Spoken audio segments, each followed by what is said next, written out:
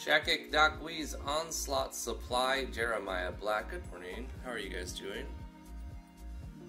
Dun, dun, dun, dun. We're gonna get started in a minute. Or 2 or 3.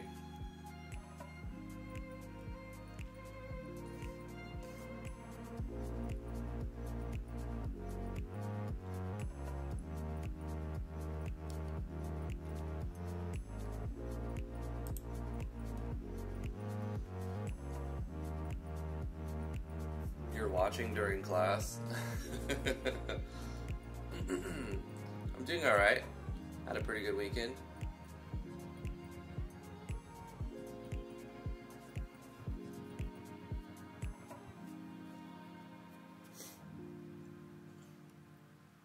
I'm trying to remember what we did on Thursday. I think we were working on a custom random battle, random encounter system.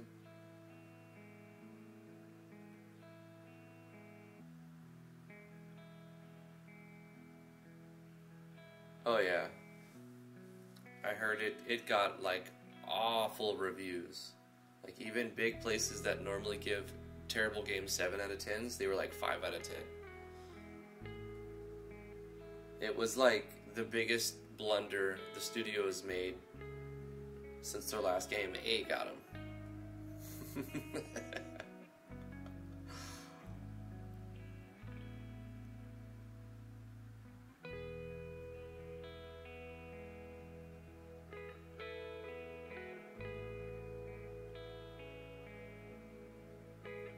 What's up, Vapor? You're watching during home.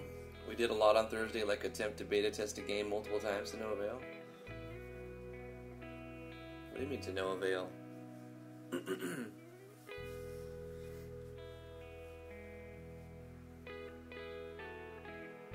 Yeah, IGN gives everything a 7 out of 10. It's like they could review it. This game is imbalanced, blah blah blah blah, and this is not that fun, blah blah blah. Well, there's probably bugs. The game may not run for you. 7 out of 10. Like, so when they give it a 5, you know it's complete dog garbage.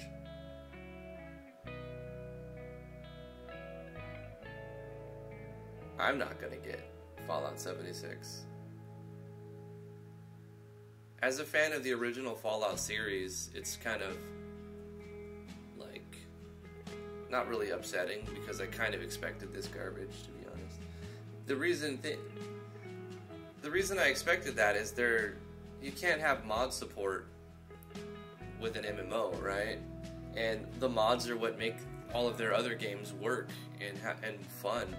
So if you can't have mods and you have to rely on the studio to make the game balanced, fixed, and fun, you know it's just not gonna work. Morning, Whiteley. How are you doing? How was your weekend?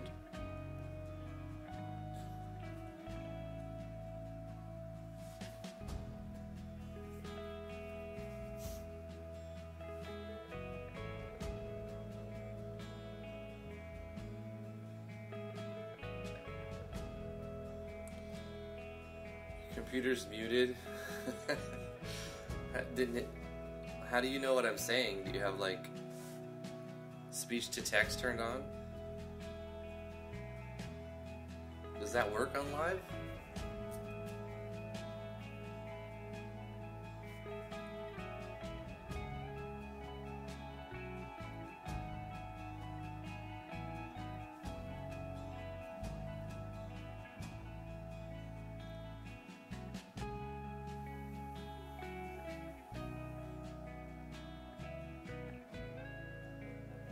Sonic is the best, worst franchise. I agree. I mean, some of their games are basically unplayable. But like that one game where you can just keep jumping and pausing with Knuckles, you can basically fly around. It's so broken. So you can just get to like any area. Except for a few areas where there's blocked off at the top. Oh, you're doing the IGMC, Whiteley. That's cool. Anyway, we should probably get started. Let me turn this off. Oh, I've watched a lot of Dan and Aaron play Sonic games. Yeah. Oh shoot, gotta take this off. How's it going, everybody? I'm KPLabsGaming. We're gonna do a live stream on Natural Explorers. Thank you for joining me. Hope you had a good, fantastic weekend. I had a great one. Let's get started. Last Thursday, I stream Monday through Friday, but on Fridays I usually do different stuff. So we played Omori on Friday, which is a fantastic game. Do you guys know that they raised a lot of money on Kickstarter? Like a lot of money. It was for an RPG Maker project. It's a lot of money. The game's raised $200,000. I just wanted to throw that number out there. They have like 5,000 or 6,000 backers. It's pretty impressive. I didn't know that until after I was looking for the link for their Kickstarter. And I was like, holy crap. They do not even need my advertisement at this point. 5,000 backers, over $200,000, and an RPG Maker game.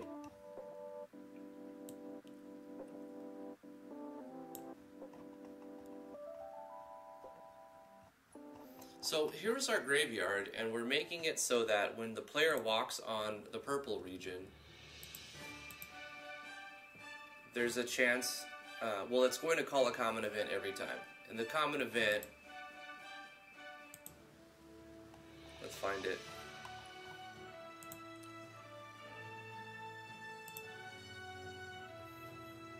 I made a memo for myself. Add a warp item. Okay, I'll do that. I'm glad I did that because I've totally forgot about that. Adding comments and memos to your events is always a good idea.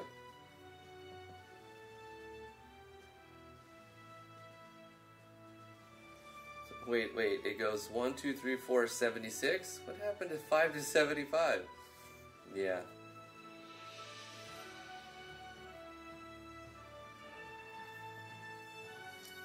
Anyway, we were making a pseudo-random battle system, that random encounter battle system that gives us more control so that the player can't get bad RNG and get stuck with a combat a few steps after another combat.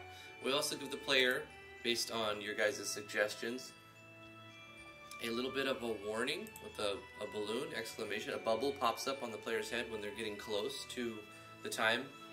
Like within the next 10 to 12 steps, there's going to be a battle. The player will have an exclamation that'll give the notification so that they can press escape and go to their menu and heal up for the next battle that's inevitably going to take place. And then whenever the timer reaches that many, 40 to 50 steps, which you can change arbitrarily. Easy to change this number or this number, these numbers. And once we do that, it'll change the number of steps the player has to have. So if I feel like it's too grindy, we can change that. And I could even make a random encounter difficulty setting and add a number based on the difficulty setting. But what I need to do is incorporate more things into Yanfly's help window, because I really like the help window. Like I want to be able to toggle switches and variables from the help window. So I may look at a little bit of the help file today. It's not super exciting, I know, but it's a necessity. Just like beta testing, whoever was talking about beta testing, Vapor. Like if you don't, you may seem boring because you're doing the same thing over. But if you don't do that, then you're going to have a problem with your own quality control in your game.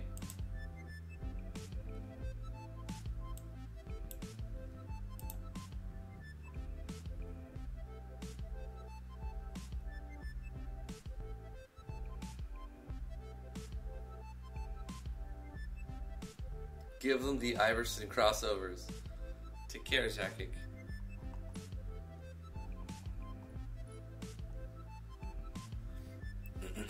Let's take a look at our event. Control a variable, roll between 4 to 5 every time we step on a purple tile, which is every walkable tile in the graveyard. It's going to do this, so add to a variable if it's over 150. and less than 200, then show an exclamation. If it gets equal or over to 200, control a variable and pick a random number between 1 and the number of battles, max enemies we have, and then do battle processing using that variable. So if we win, we're going to get a Necro Knight and do the gab text and gab sound and clear the gab window, force it to play so that we get a Necro Knight. And the player knows that. We reset the variable so that it starts the counter over. If we run away from the battle, it just doesn't give us any loot, but it also doesn't give us any problems. It just resets the counter. If we lose, it's not game over. We show an animation of falling in combat, fade out the screen, we wait 10 frames, we transfer the player to the player's house.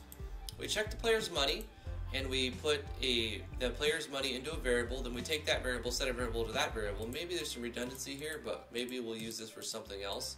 So I'm going to leave it this way for now. Then we're going to divide the player's money by 10, which is the death penalty temporary variable I'm using just for this specific thing. And then we're going to change the gold by the player's death penalty gold. So I didn't want this to read change gold minus player's money, because I want to keep players' money equal to the value of gold they currently have, just for some other reason that arbitrarily I want to keep it that way, so that I can see we want to subtract the death penalty from gold, not the player's money from their gold. And then we're going to give the player some notification, you've been discovered by the Wandering Witch, and let the player know that they were robbed of 10% of their money for the recovery. There's a little surcharge, 10% of their current gold, to not game over. I don't want the player to game over. Then we're going to fade in the screen, show an animation that they've been arrested, restore the entire party, wait 10 frames, and then we reset the counter as well. So the player doesn't get into a battle the first step they take back into the graveyard. I don't think we did a lot of testing for the battle system. That's what Vapor was saying. But we did start testing it because we ran out of time.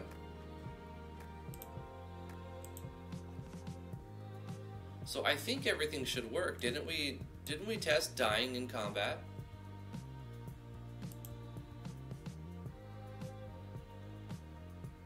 Let's see if there's any bugs I should fix right at the beginning. Let's be a mechanized battle toaster.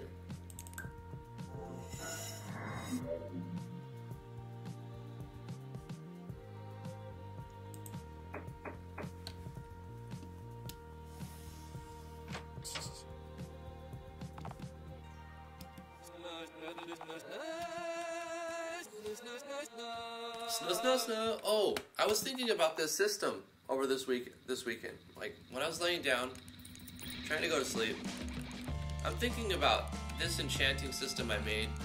And to be honest, I'm not super happy with it. The reason why is it's very menu based. It feels like not very modern of a crafting system.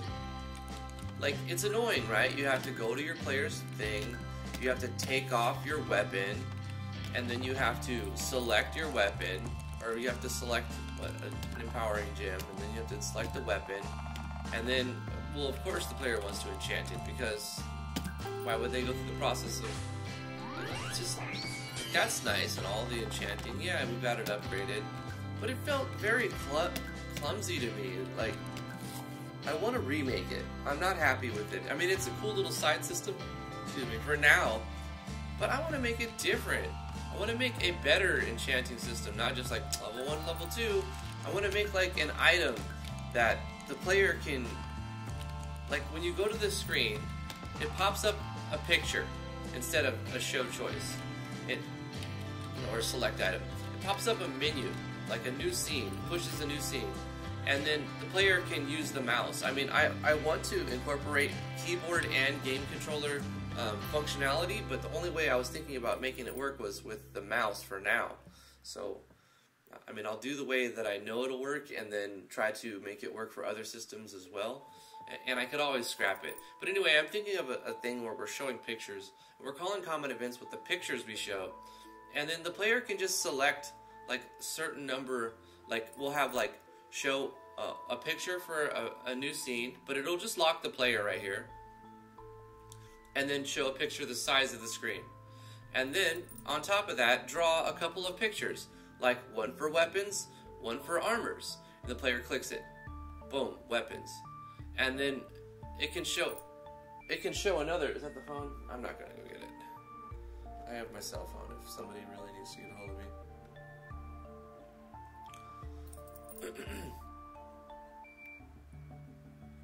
What was I saying? Oh, like pictures on top of pictures. And we'll click on like weapons or armors, and then if it's a weapon, it'll show the list of each of the main hero's weapons. So I'm gonna have one specific weapon that gets upgraded however the player wants it to be upgraded, and not just a bunch of like a bunch of weapons. Really, it's like the player's gonna craft their main weapon. So you would pick like the light blade, or you'd pick like the rod, or you'd pick whatever other party member weapons. And so you'd click on that, and it would call another show picture. It would erase this picture and call another show picture. Excuse me. And then once you're like in that menu, you can select what crafting item do you want to use on that weapon. You can find like say we find like a I don't know, the empowering gem, say that for example. The empowering gem will raise its level, and that can remove an item and add an item. Similar to the way this works, but instead of going through menu to menu to menu with text, the player can use icons and images instead of reading lines. I don't know if that would be... I don't know how more interesting that would be. I think about it. I mean, it's going to look better and probably feel better and play better. But it's still menus that you're clicking through, but except this time you're not reading a line of text, you're showing instead of telling. So I'm thinking if we do it that way, we'll show the enchanting system instead of make the player read about the enchanting system.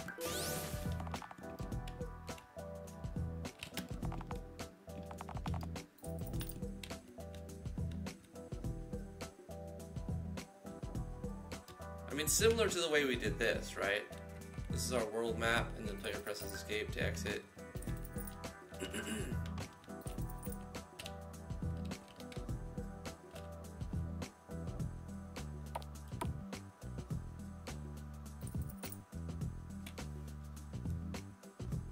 I'm not ignoring you guys. Let's see. You guys talking a lot about Fallout still? Vapor says that I can't really hate games unless they're really bad. The only time I can hate a game is if it like has a lot of microtransactions, and like the game is fun and it would be more fun if it didn't have all the microtransactions. I can hate a game because of the microtransactions. Like, this would be a good game and I freaking hate it because they made it this way. Like, they, instead of trying to make the game fun, they programmed the game to cost a lot of money. I like The Witcher. The Witcher's great.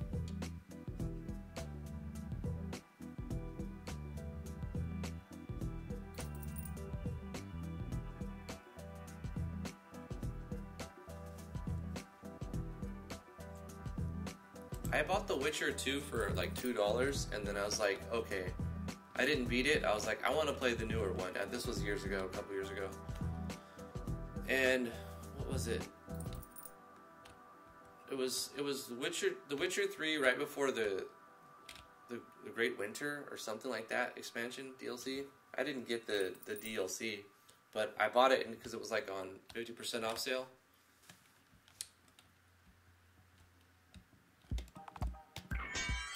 Played it quite a bit. Have I played Red Dead Redemption 2? No, I haven't.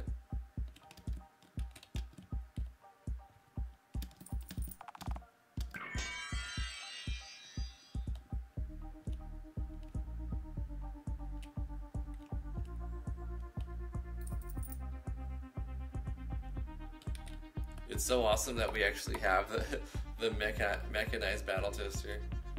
Okay, let's see the battle system here. We get the icon, and then we get into a battle. We need to make a battle background. That's the thing we were doing at the end. I remember now. And this is a level 8 creature, we're level 1. So we're going to die. Why is he dealing 0 damage though? Even at level 1, well, that's why, because he's level 1. You just can't hurt it at level 1. Oh, we had another problem too, with this not working. The Red Phoenix not bringing it back to life, but now it did. We just need to make sure that it targets a dead ally.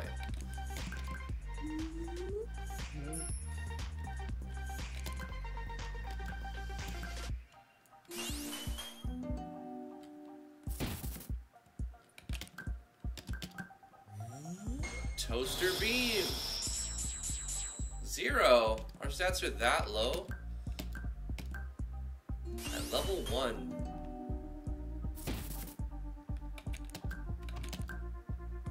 That's kind of frustrating. I mean, Jinx is level 8, so it makes sense that she's surviving.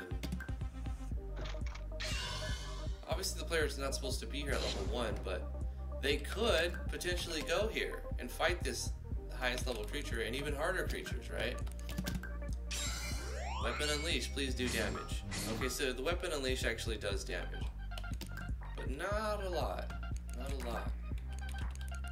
I need to rename this tonic to just call purple, because that's what T wanted it to be called. I made it as to be like the Mega Elixir.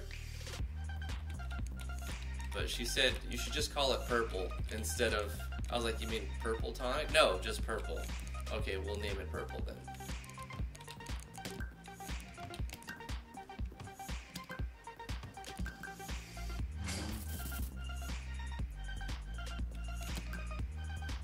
Is that supposed to be a baby chimera?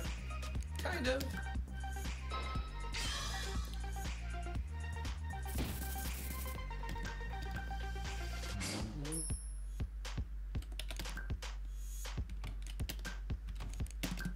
Jinx can Weapon Unleash too. Ooh, that'll hurt. Yep.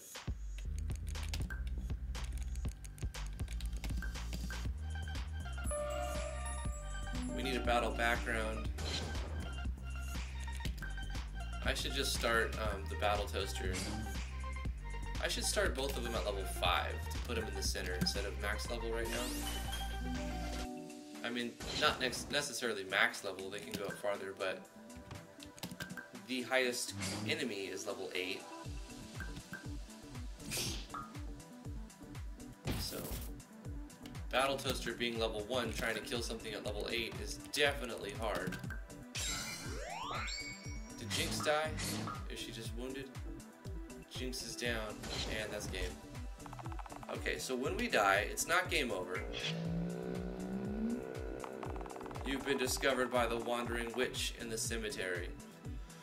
She's taken you back to your house, but also charged you 10% of your current gold for saving your life. And you're restored. Okay. We forgot to check how much money we had.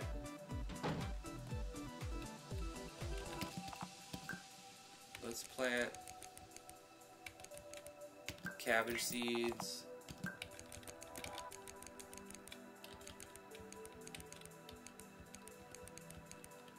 Strawberry seeds. I mean, this entire game, like, I wish, I don't know, like, it's so hard, it's so much harder to make all of this stuff without these menus, right? I want to make it so that you use the mouse. I'm not going to plant all 8, just half of them. And we'll buy these trees.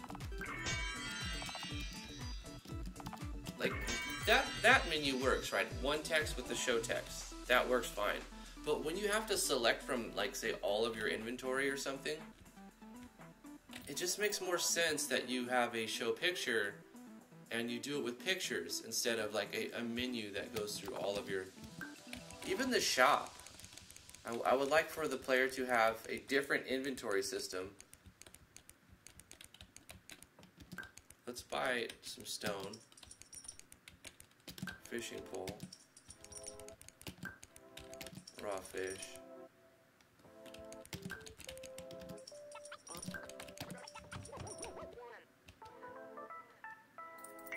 Let's press E.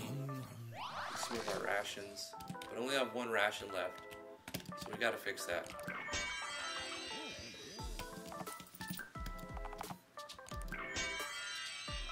So they'll start working.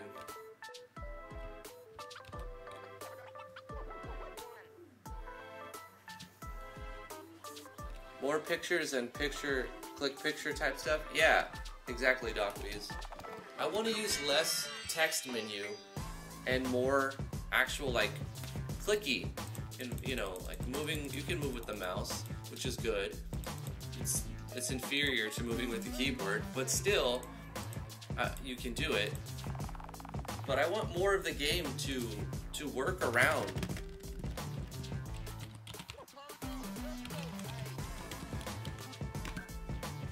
To work around using the mouse and pictures instead of so many menus. Because I'm noticing a similar theme. You want to plant stuff, go through the menus. You want to enchant your weapon, go through the menus. You want to process foods, go through the menus, right? This is every RPG Maker game. Well, not every. This is 90% of RPG Maker games, right? Just menu, menu, menu, menu. So that my game is not special in that way, or more annoying in that way. What I wanted to do is stand out more.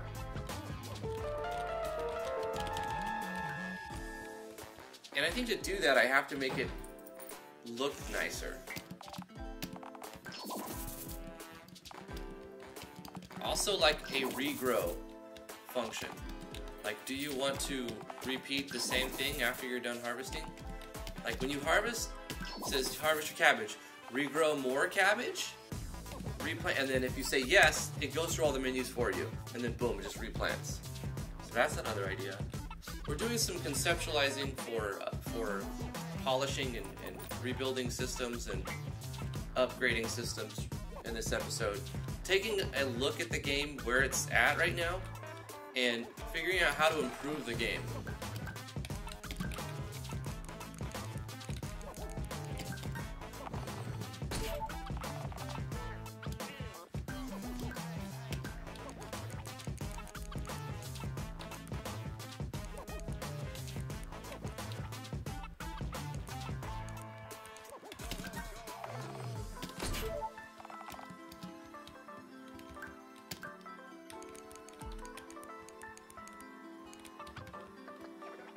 I would like to make some sort of random variance with crafting, so the player doesn't have to get like this item that says adds fire to your attacks, and then that specific item just gives fire to your attacks.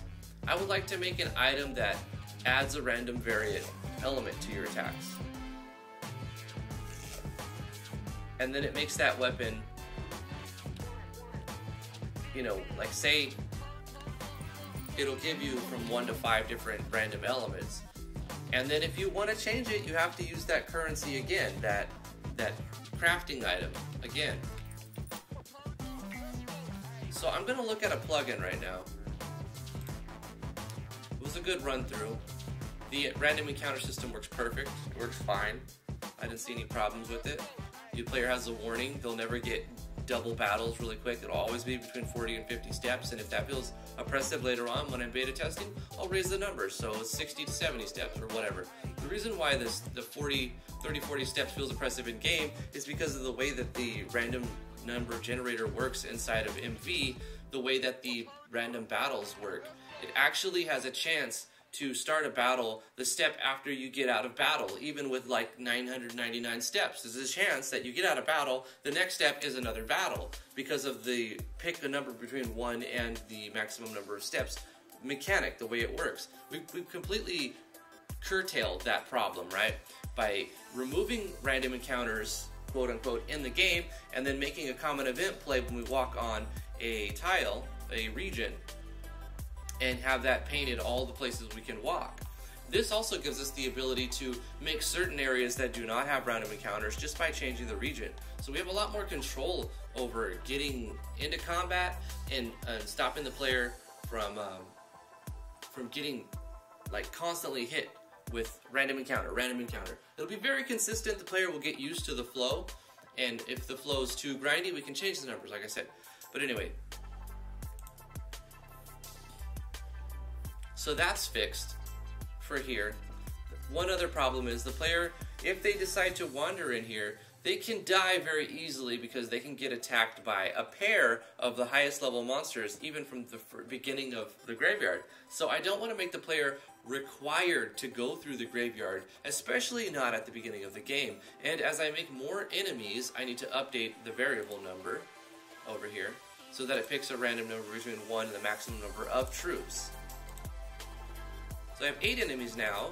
Each troop is a combination of either 1 or 2 of that enemy. I could even add more combinations where they're mixed together. But I don't want to mix the enemies together except for like challenges or boss battles.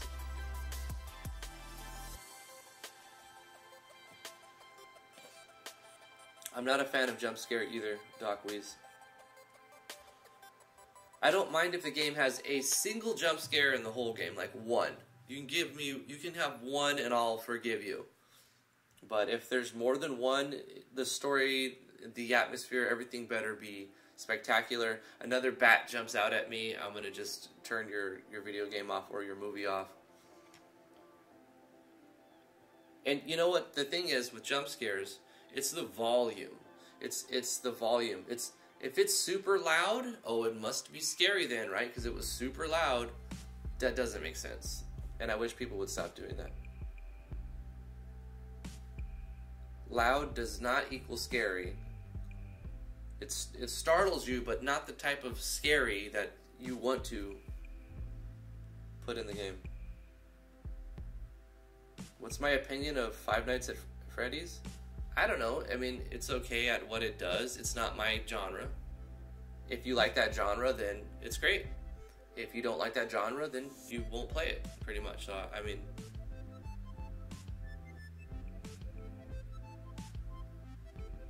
I'm okay with the play as the villain type thing in games. There's a game called Evil Quest that I enjoyed. It was like a Nintendo... It was a PC version of a Nintendo remake game. If you've ever played Crystalis on the NES or on an emulator, it's like that, but on PC, and you're the villain, not the hero. So it was kind of cool. I think they're making a second one too. I miss the unsettling horror, like visually horrific, rather than bam, loud fear, shock, that hard sound. Yeah. I agree, Doc.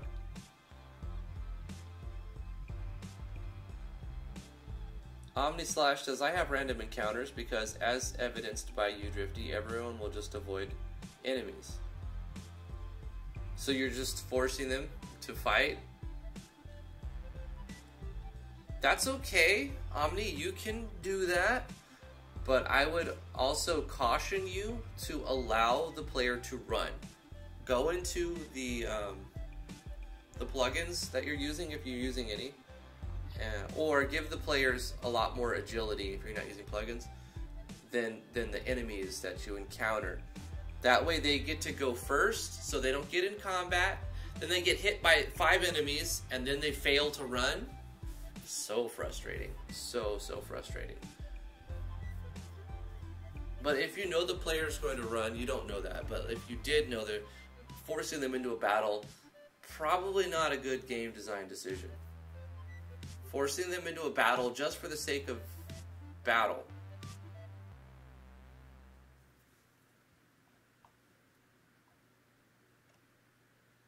But if it's, I don't know, you know, RPGs typically are around that, so the player would kind of expect that. I don't know, it's a case by case. But definitely make it so that the player is able to run away at a reasonable rate if you're doing the random encounters, and don't have the encounter rate very high. Make the maps bigger so the player can explore more, and make it so that there's less steps. I mean, there's more steps between encounters, so the player can walk around more and get into. They can see more between battles. I think you get what I'm saying.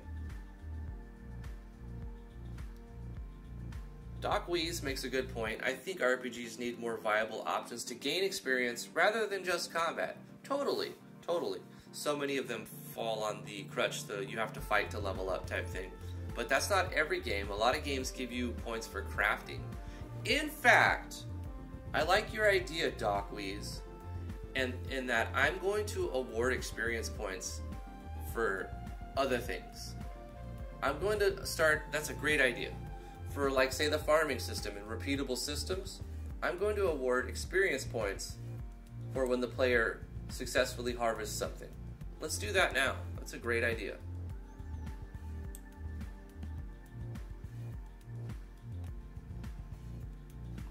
Should I do it in the common event or on the event? I should do it in the common events. Well, it depends. It depends. I definitely don't want it to be an automated thing where you stand there and level up, because there's already ways, that's how you get a lot of items in the game.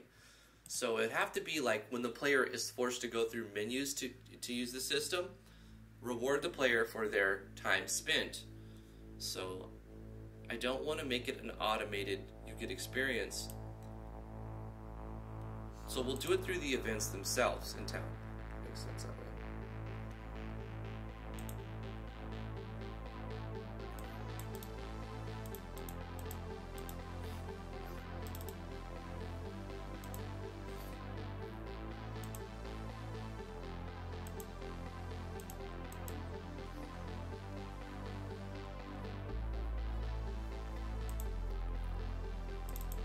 So it would be these events on the side that were moved to replace it. It says, do you want to harvest them?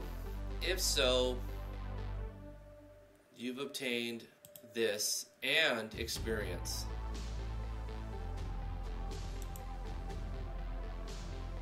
And we can copy paste the same pattern through all these, so it shouldn't be too much work. We won't have to do it 8 times. We'll just make it, and then we'll copy paste it for each event.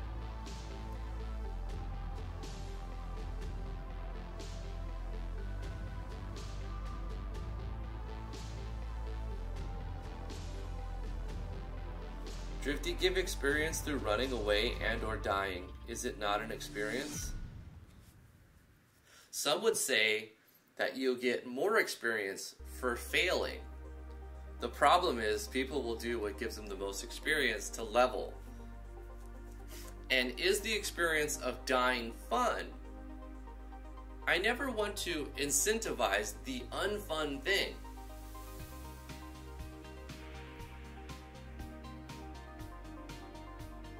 That's bad game design. But I see where you're going, the Cajun one. And losing a battle or running away from a battle could also yield something. But maybe not as much.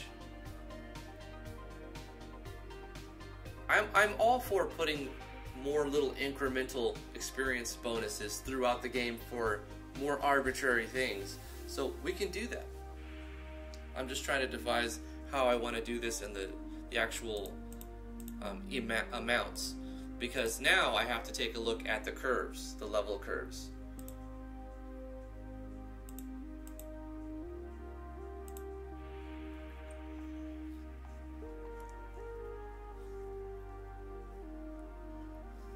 So I'm doing level times 300 times level times 0.75.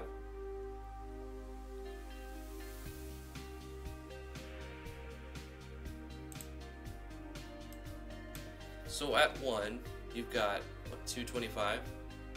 At 2, you've got 600 times 1.5. So that's a huge disparity between 1 and 2. At level 3, you've got 900 times 3 times 0.75.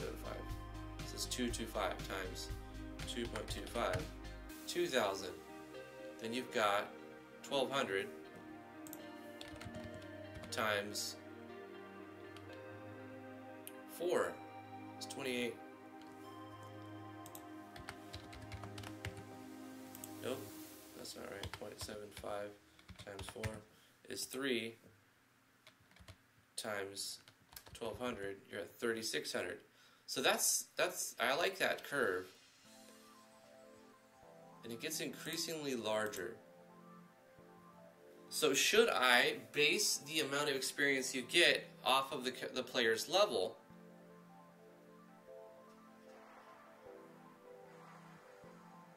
Or should it be a set amount? I feel like it should be a set amount.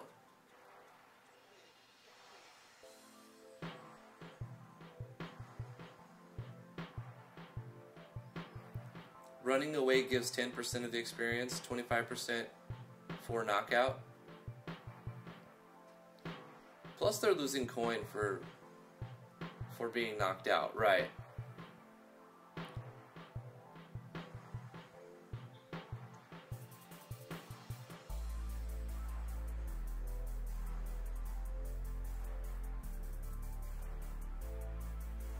Yeah, I'm not going to reward running away with a percentage of the fight, because that would be complicated, 1. And 2, you can just fight hard enemies and run from them to get, like I said, that wouldn't be a fun thing to start a battle or run, you know, with a hard enemy that would sometimes one-shot them. That seems like a tedious task to power level yourself. So I don't want to incentivize this type of exploit, because it's not fun gameplay. And mechanically it would be complicated, right? How do you'd have to reference the battle each time depending on what, with a set of conditions. If it was this enemy, then that. If it was this enemy, then that. And also, what if you decide midway through the game, which you're going to, that this enemy gives not enough experience, or this enemy doesn't give enough experience? Well, then you have to go back into your subsystem and change those numbers. It's just a big spaghetti nightmare. So, take care, OmniSlash. Have fun.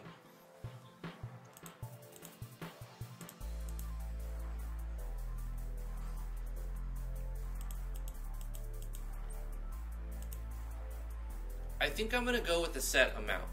It makes the most sense, because at the beginning of the game it will really give the player a good boost, but towards the end of the game the player will have to find more solid measures of getting experience. Just repeating the same task over and over and over and over is you're going to get diminishing returns, because your requirement to level goes up, but the amount that you get stays the same. So that's the method I'll take. So early on, farming and these other tasks like running away from combat will give you a good amount of experience, a decent amount to get you started. But towards higher levels, it seems like a small little drop in the pond. So let's do that. Let's do set amounts. Once the player goes to harvest, if they say harvest now, then we're going to get the items, but before it shows the player, we're going to, with the show text, we're going to control the new variable. We're going to call this variable farm experience.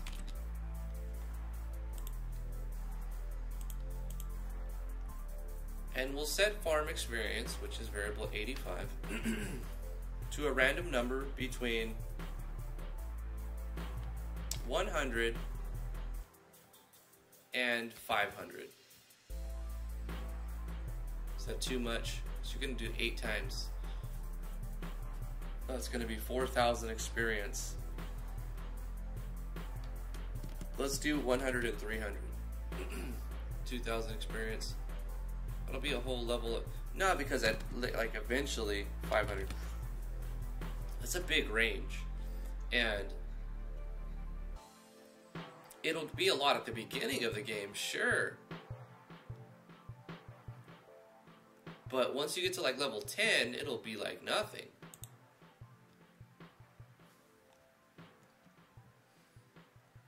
I mean, it'll still be something, but it won't be as much. Alright, so what we're going to do is change the party's experience. Change experience by increasing the experience based on a variable, the farm experience, and show if they level up. I wish there was a condition here for like when they actually level up. If they do level up, like have another thing that says add condition, you check the box, and then it opens up a like conditional statement. And the case would be if the players level up, if a player levels up. So if a player levels up, then do this, so that you can reward the player or show an extra animation or do whatever you want to do if the player actually levels up.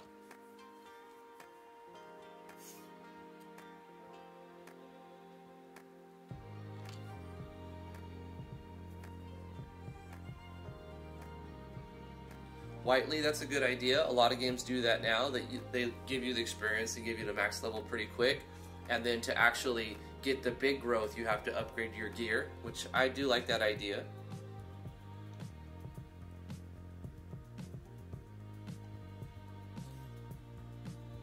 Or applying achievements and giving like permanent bonuses for achievements. That's a good idea.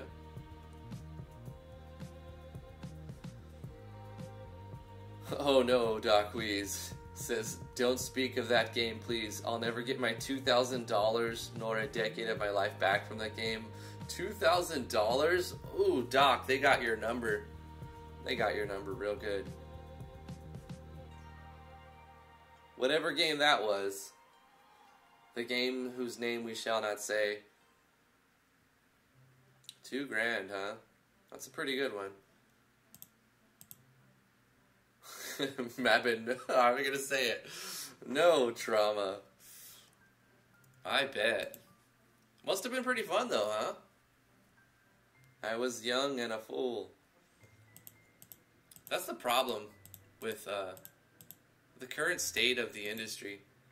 AAA games are just full of loot boxes. They just prey upon young minds, and not even young minds, just vulnerable minds. Right? Especially if they have, like, gambling addictions. The whole industry. Damian, what's up, dude? How are you doing today? How's your day going? Did you have a good weekend? How's the project? AAA games, what I was talking about. It's ridiculous, the state of AAA games. It's all about milking a fraction of their audience for as much as they possibly can, preying on that gambling addiction. They're preying on an addiction to make money, and it's really sad. Loot boxes, loot boxes. And even if they're not called loot boxes, the same mechanics are incorporated.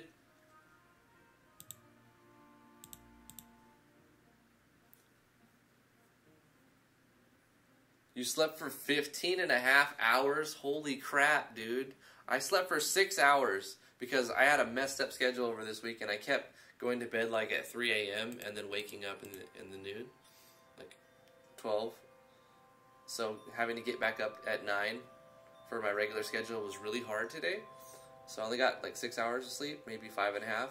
But normally I get 7 or 8. So I bet that felt good. I'm glad you made it to the stream. Thanks for coming. Well, it's your own fault for wanting to pay for a free-to-play game. Petya, but you don't understand. The games are designed to not be as enjoyable or like they curve the player in a direction to where you would kind of need to pay at least a certain amount to have a standard average experience. Like, especially when the game is really good. They'll make a really good game, but then it's not like it used to be years ago, when they would have systems like this, and it would be like, it was a completely different animal. The 15.5 hours was after only getting 4 hours of sleep from Thursday to Sunday. Yeah, I bet there was a huge sleep debt. Probably a huge sleep debt. I mean, I guess even years ago, games had the same sort of mechanics that were gambling, so that was a moot point. But they're very what's the right word? Predatory. The mechanics that they use in these games are very predatory. I'm not faulting players for spending money on microtransactions because the games are geared to make them so tempting. I'm blaming the industry for making it that way. It's like, think about this. Like a young kid, and you're tempting them with candy. That's what they're doing. And you give the kids so much candy that they get a stomachache. You know, that's what the industry is doing, really. But instead of giving candy, they're taking money for that candy. They're charging them like $20 for this lollipop. You know, it's like the game gives you the free-to-play experience. It's like a drug dealer who's getting their audience addicted to their game and then charging them a premium to get the play style they want. It's very predatory, and it's a dangerous state for the industry. The AAA industry is just a cesspool. It's a garbage bin right now. And a lot of countries are starting to say, no, this is illegal. This is clearly a gambling thing. I forgot what country it was, but not too long ago, there's laws that ban loot boxes because it's basically a gambling scheme. Exactly, Cajun. Maybe giving them candy. That's a good way. Tempting them, taking their money, and then maybe giving them some candy for it. And that's called the Skinner box effect, too. Because you don't know if you're going to get the thing you wanted, and that's more tempting than guaranteeing that you'll get the thing you wanted. It's kind of crazy to understand, but this is how it works. Because not always getting what you want and getting garbage a lot of times makes your brain release so much more dopamine when you actually get the thing that you didn't have a guaranteed shot at getting.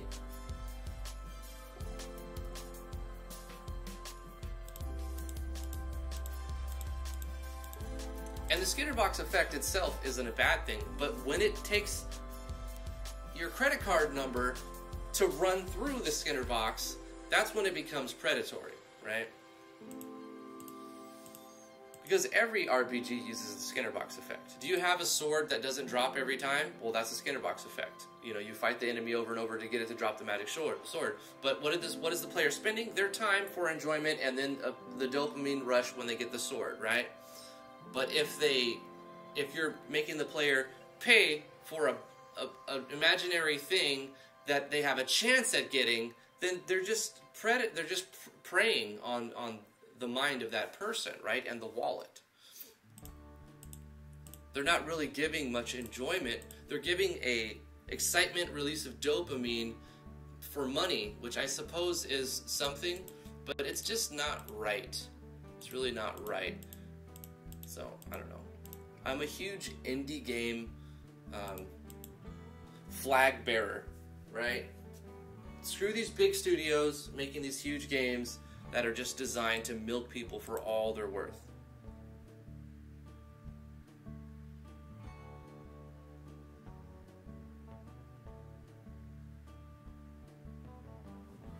Nintendo has a lot of copyright problems and crazy practices, I agree. But at least they're not as bad when it comes to like their shops and their microtransactions. They're still making great games that don't have loot box pay to win aspects in it. Their games are still incredibly expensive and they maintain their value for a long time. Indies are getting dangerously close to corporations. Some are lightly, but not all. The majority are not like that.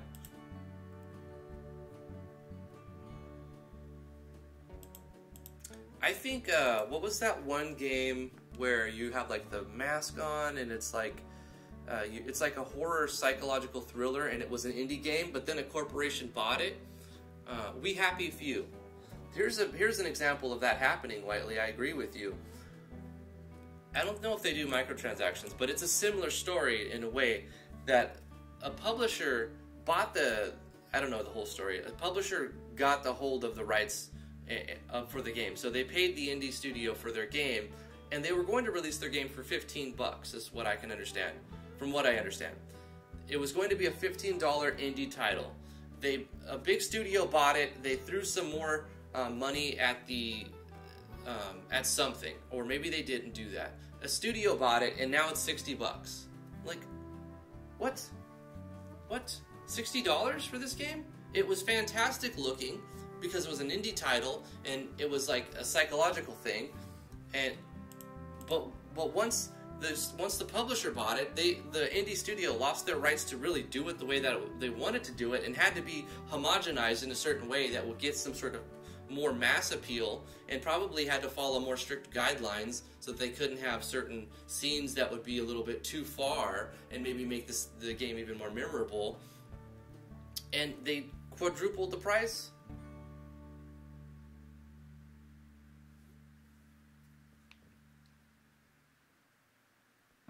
We happy bugger out for money, yep. I mean, that's old news, but I saw it on the Steam sale. Oh, I wanted to ask you guys, what games are you guys buying for is it still going on? It's still going on for another day, the Steam sale. You guys buy anything good? I bought 2 games so far on this Steam Black Friday, Cyber Monday, Thanksgiving, whatever you want to call it, American corporation holiday. Whatever. There were sales on Steam. I bought 2 games. I bought an old game. Chiefy, you bought Ace Bright? Fantastic purchase. Fantastic. Doc Weeze bought Divinity 2. That's a great game. It's a very, very good game. I bought an old title called R.A.M for $1.49. And I remember playing this game for hours and hours and hours, like 15 years ago or whatever. It came out a long time ago, and it's only like $6, but it was marketed down to $1.50, and I was like, I've gotta pick this game up. And I played it for like 45 minutes, and I'm like, yeah, it's not as good as it was. The memory of playing the game is always gonna trump the actual experience of it. It's always gonna be better than the experience now, but I still like it.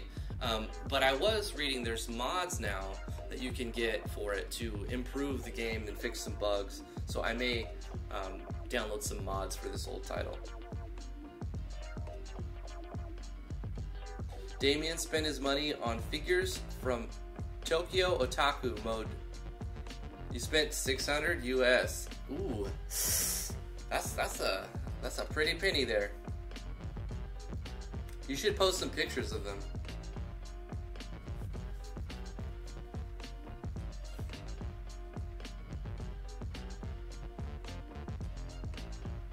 Shizumi bought Pixel Game Maker.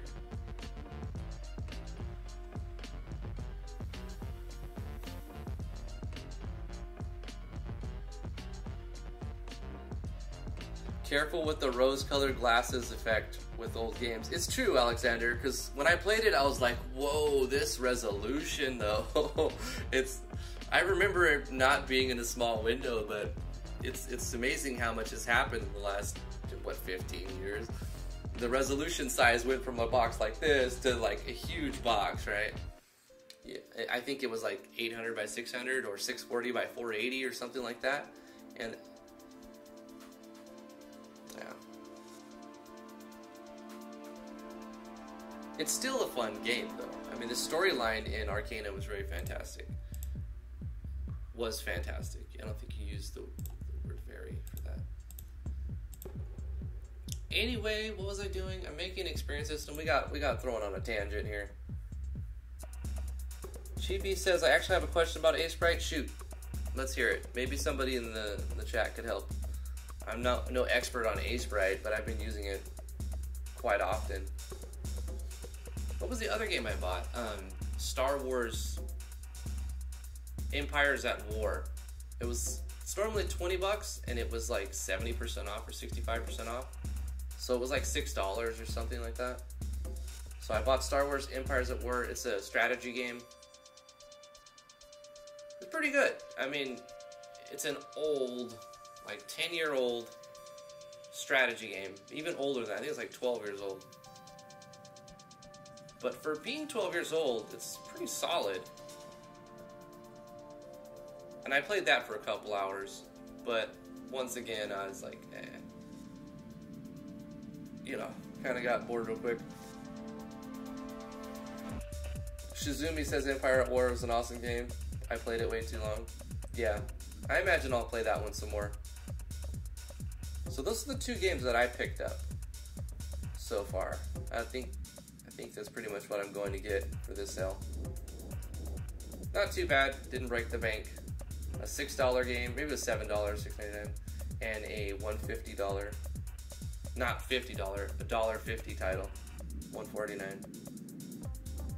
Arcanum.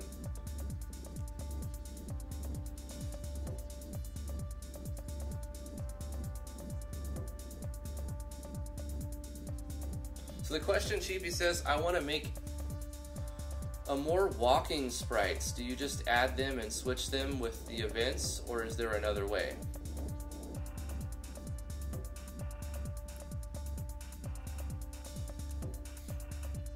Such as kneeling in different sleeping positions. Okay, I know what you're saying. Yeah, basically, you're gonna have multiple sprites for each thing, right? So you're going to have the regular walking sprite that you're using most of the time, but when the player goes into a kneeling, you have to make that sprite separately.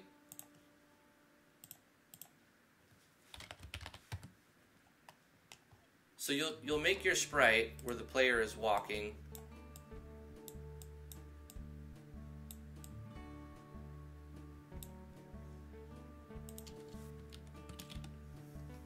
Keep doing Control N.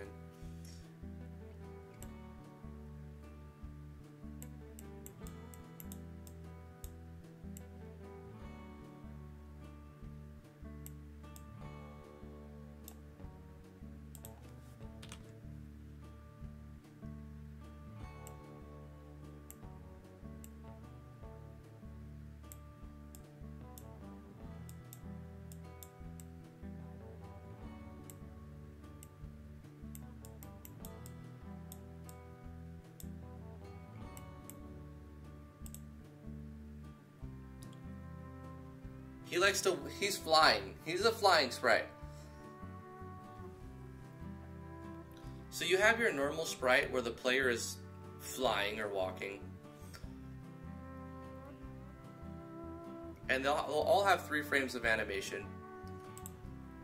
But you know, you'll do this till you have 12 frames. One is facing down, one is facing left, I think, first. Let me find the, let's go to game, open folder, and take a look at an example of a character.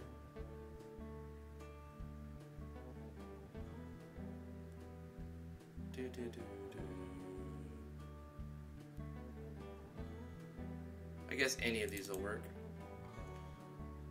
So you have the one where the character is facing down.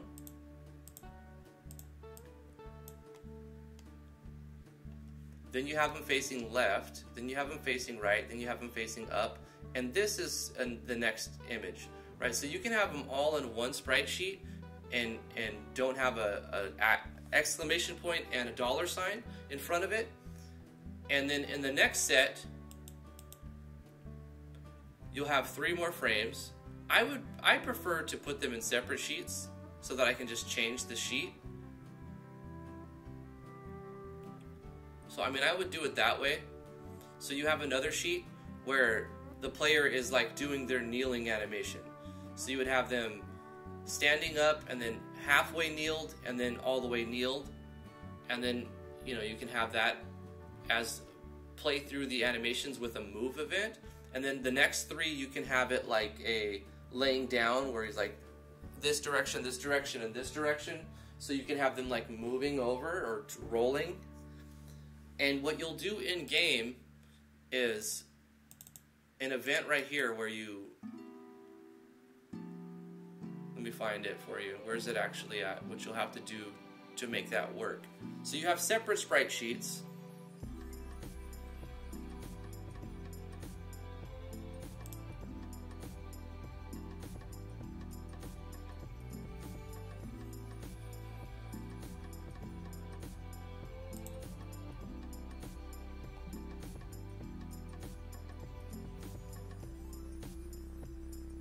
Here it is.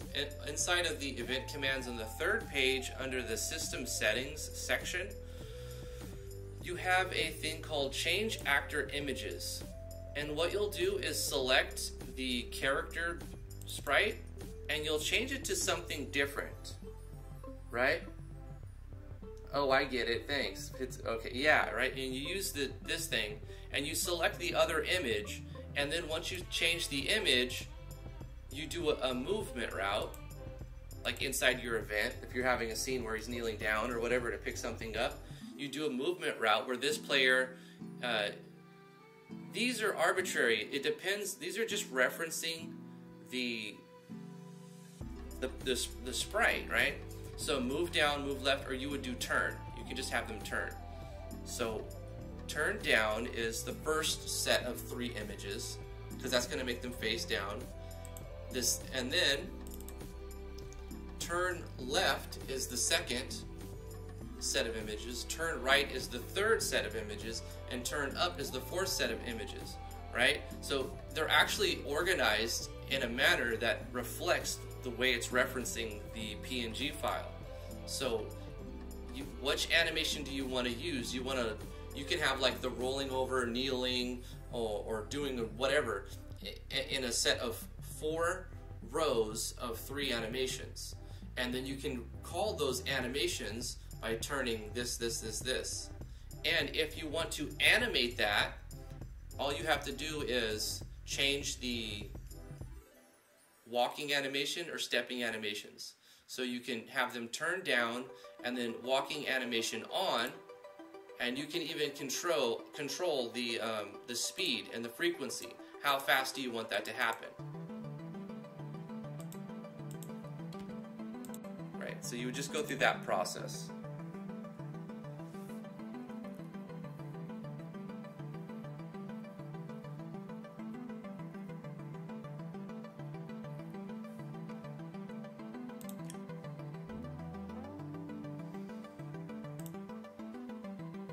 I need to get this system set up here.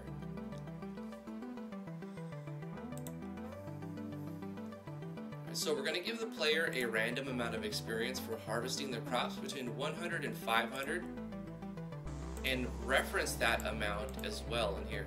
You've obtained those items and variable 85, because that's what we're using to store the farm experience. It'll call whatever number it picked, and that much experience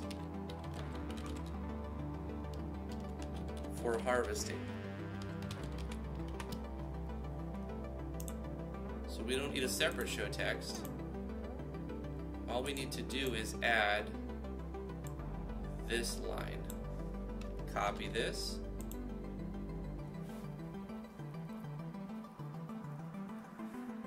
Okay, I see. We're going to have to go through this in 2 stages and change 2 things. The first thing that we're going to do, since this is a different text each time, what if I just do a gab window? I can just copy paste one time through 4 separate pages on 8 events. It's 32 copy paste that I'll save myself the time of doing. Okay. We'll just go like this.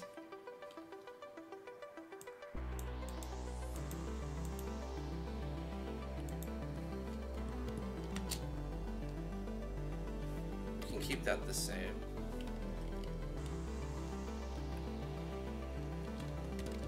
And say you've gained that much experience for harvesting crops.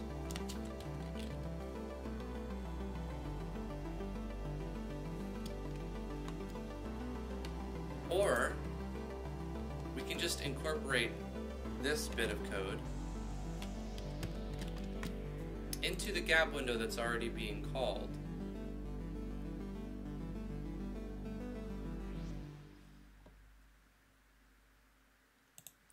Where's our gap window? Is it in the common events?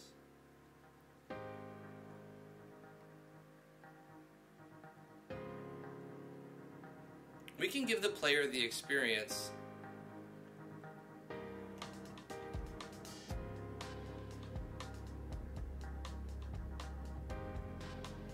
okay, so it'll say one of your plants has finished growing on the gap window when it's ready, but then when you harvest it, it shows text. So we can reference the gap window again at this point to let them know that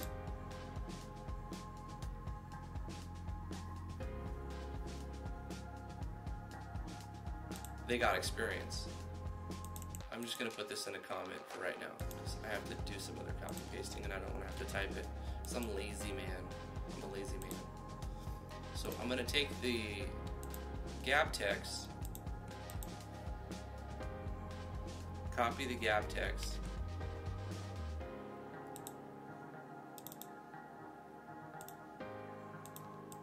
paste it here,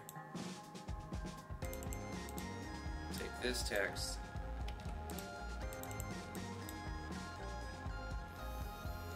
and say, bada boom, you've gained this much experience for harvesting crops. We also need to force gab. And we should probably play a sound too, because why not?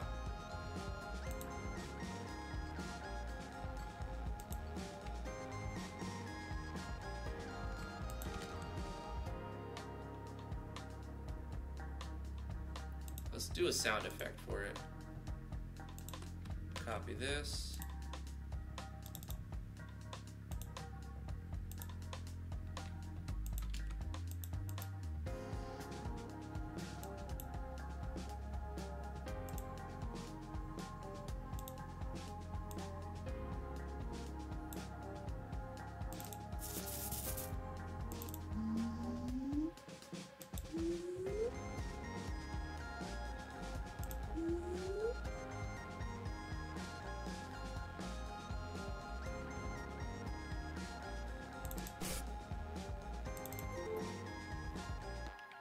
That's a pleasant sound effect.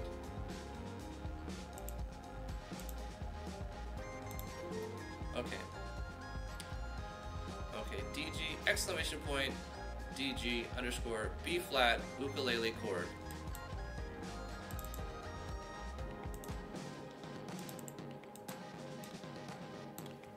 B flat ukulele chord.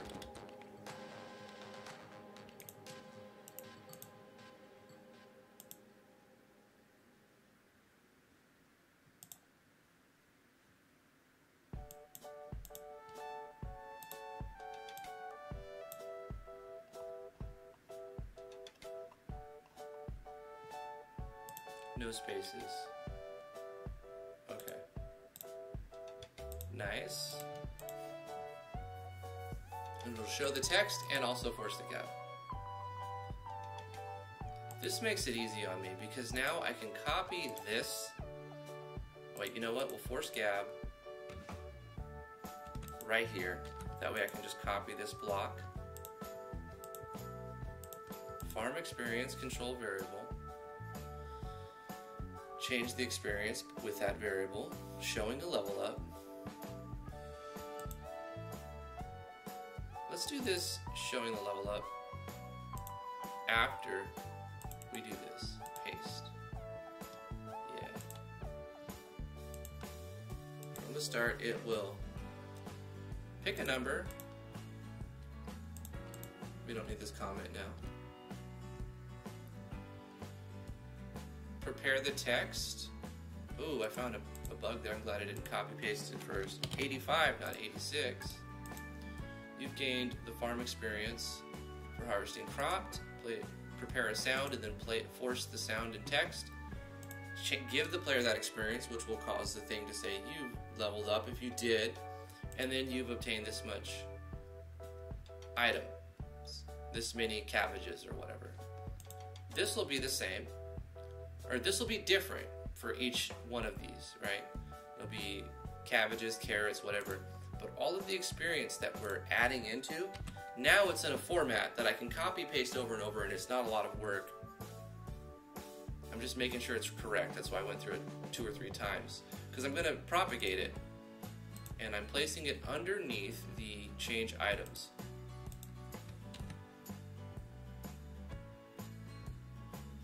And it should be exactly the same.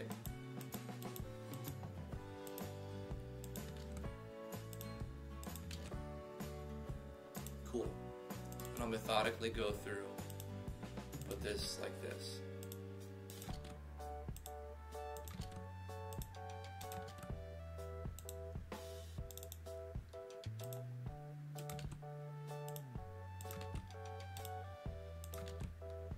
Oh, you know what I could do? I'm going to backtrack a bit. What if I want to change that number? I'll have to go through 32 contents. When you have something like this, farm experience reward, you want to make a common event and call that common event. That's what you want to do. And then you change the common event and you change 32 instances of what happens there. Okay, so I'm going to backtrack, and I'm going to remove this stuff carefully. Darn it. Well, at least I caught this now, right? From the control variable to the change experience.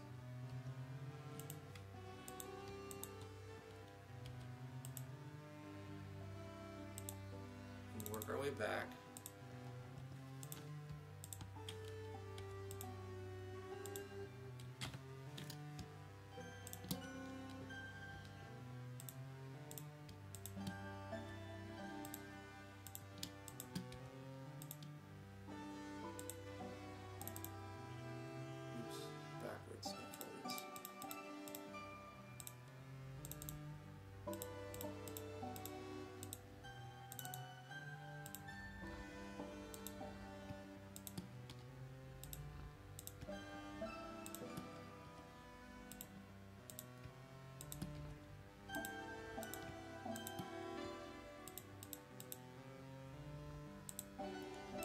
Now, how do I make that work? You just call the common event.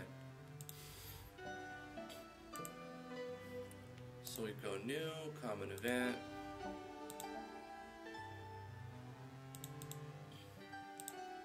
And we select the one we just created. And we copy this common event. And we paste that.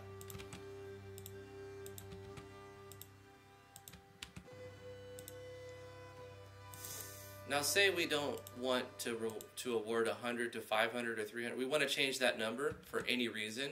We just change the common event and it changes all of these events. Much more sustainable of a workflow.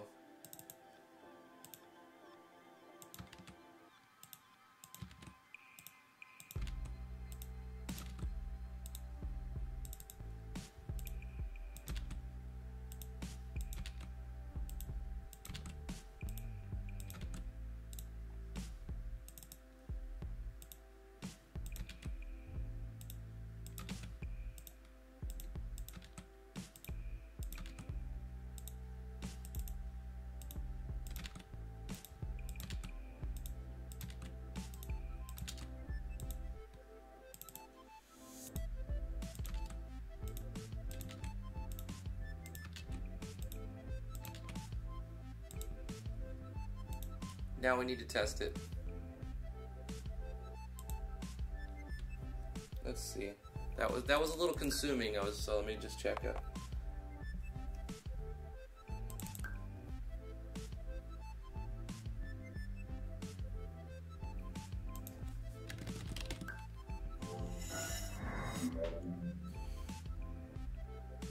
Chiefy says, if you want to make a more walking sprite, do you just add them and switch them with the events, or is there another way?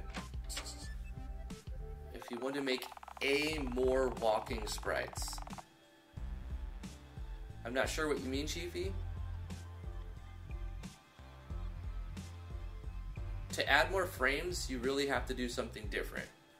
But if you want to have like more types of animations, you just create more sheets.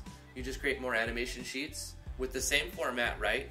4 rows and 3 columns. You get 3 animations per thing. You can even have it, yeah, you definitely want to animate it. Like if they're going to kneel, you want to start the first frame based on the walking sprite. So if they're walking and they look a specific way, you want to have the first frame kind of look like that walking sprite a little bit.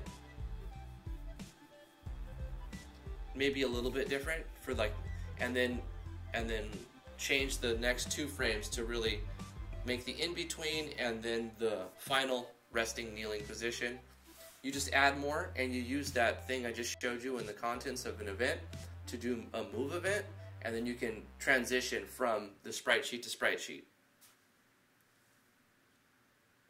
Okay, such as kneeling in different sleeping positions. Yeah, just make more sprite sheets and then change the character sprite sheet and do a move event, and then do the opposite, right? Change the character sprite again. You can even reverse the movement. So if they kneel, then you kind of do another movement event, but you just reverse the order so they go backwards, and then you change it back to the movement, like the walk sprite sheet.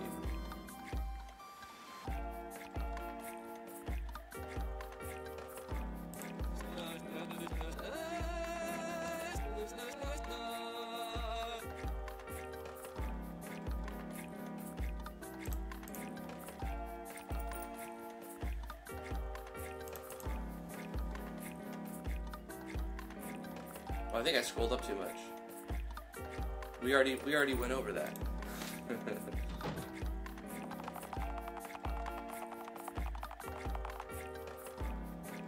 Natural Explorer's pacifist run, only farm and get to max level without fighting. That sounds like an option. What if max level is 999? I mean, you won't need to get 999.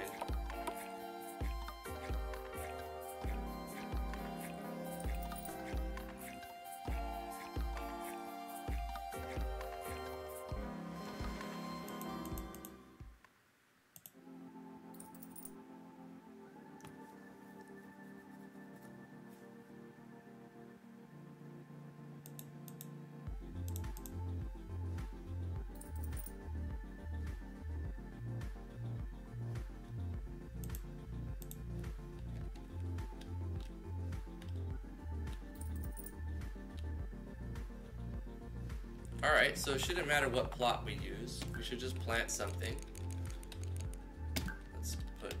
Let's see how much experience you get. And it shouldn't matter what plants you're actually putting down. I should also amend this to add an else handler. So if it doesn't pick a specific thing, it should say you can't plant that. So the player knows that they didn't actually start something. Strawberry seeds. Like, what if they're like, oh, I want to plant carrots, so they put fresh carrot instead of carrot seeds? Since they have the same icon, that could be confusing. So in the instance that they say, let's plant a pickaxe, it should say, you cannot plant that. I'll add that and touch up the system.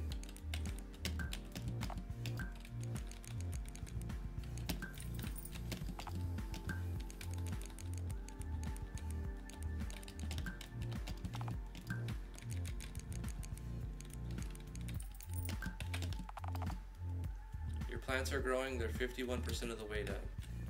Really? Already? 56?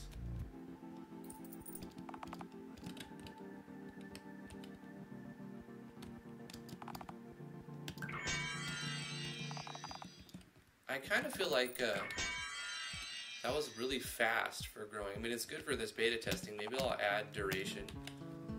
The time it takes to slowly plant all of your crops, by the time you get done, the first one you started is halfway done. That seems like it's a little too fast.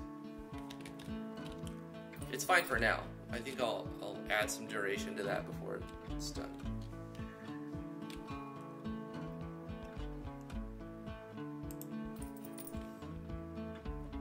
If people in World of Warcraft leveled up only by harvesting flowers, only true gamers can get to 999 by farming. Okay, so when we harvest this, harvest them, yeah. You've obtained 2 fresh carrots. Did it say, okay, hold up. I didn't see where it showed the text, because the gap window is really populated with a lot of things. One of your plants is finished growing, so we get a gap window notification there. Plants are growing 100% of the way down. Harvest them. One of your plants finished growing. You gain 484 experience for harvesting crops. It does tell you. Okay. 334 experience for harvesting crop. We got level 3.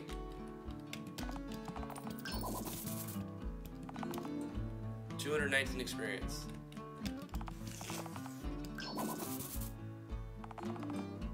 $225 experience.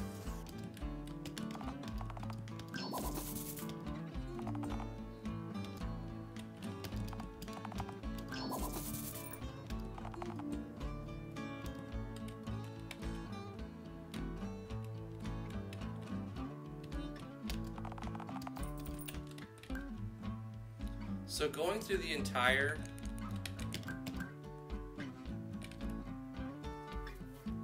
if you plant 8 and harvest 8, you'll get almost level 4. It varies, right? Because it can go from anywhere from 100 to 500. So we'll say on, I don't know if that's an average amount, but 3 or 4 or 5 probably won't go to level 5. You'll get to level 4 right at the beginning, which is a good start. Which is a really good start. But you would also, I mean, are you going to have those seeds at the start? Probably not. You'll have to find those seeds. So it wouldn't really make a huge difference. But what we should do is let the player buy seeds from a vendor. Should the seed vendor,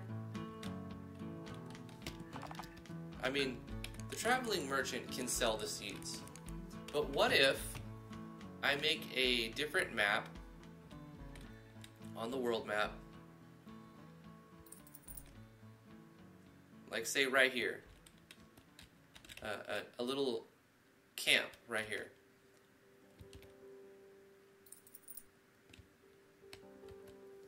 This is a livestock farm, so that's not going to be where you get the seeds. I also want to incorporate fertilizer being a thing that could give you more experience and or items.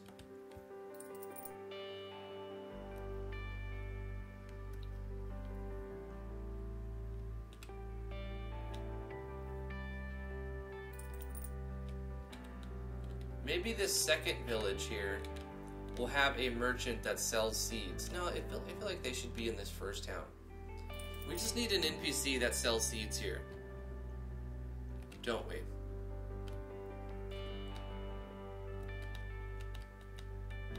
This area is used by the blacksmith. This area is a building. The tinkerer's shop will appear here once you rescue Devin. You know what? There needs to be an NPC right here, by these flowers, that sells seeds. So who's going to be our seed selling NPC?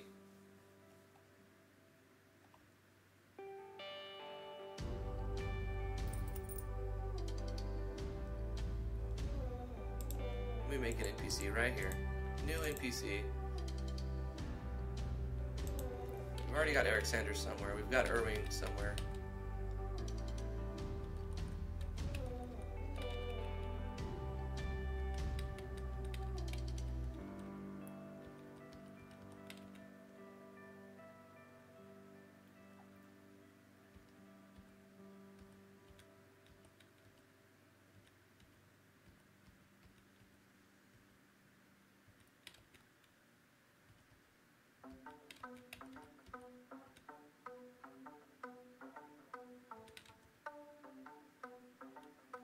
Maybe Wasif.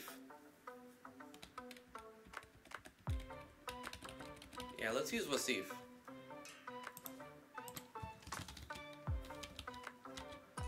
Wasif, you're gonna be our seed vendor.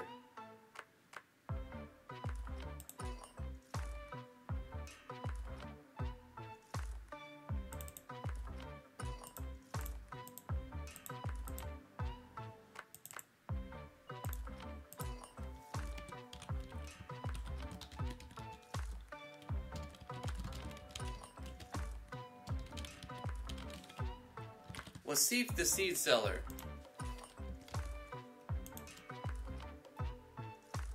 I nominate Heartless Angel for the seed vendor. I don't think she would want to be that. She very specifically said she wanted to be... Wait, what did she say? Something about like an evil character that is a hard fight or gives the character an item or something. I don't think Heartless would be satisfied being just a seed vendor. You can find the seed vendor in the dungeon. I kind of like that.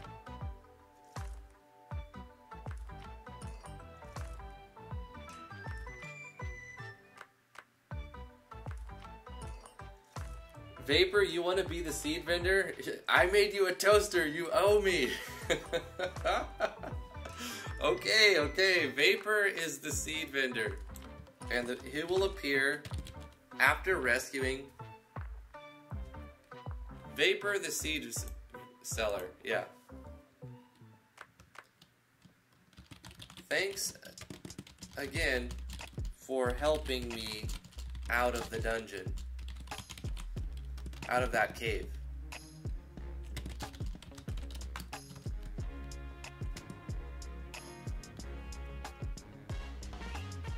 And that's all it needs to say, and it'll do shop processing.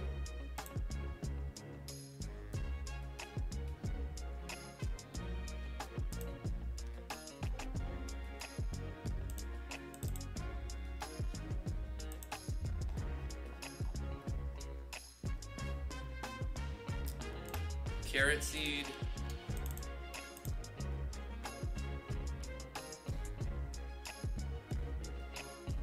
Potato seeds.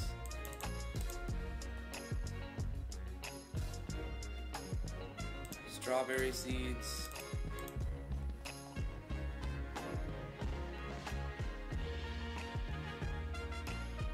And cabbage seeds.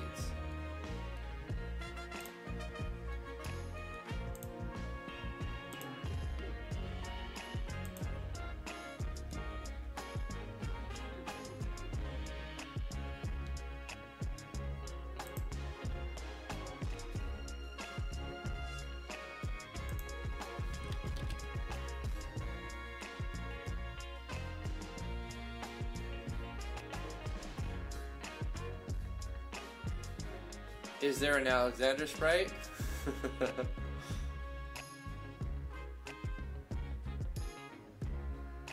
She's an evil seed.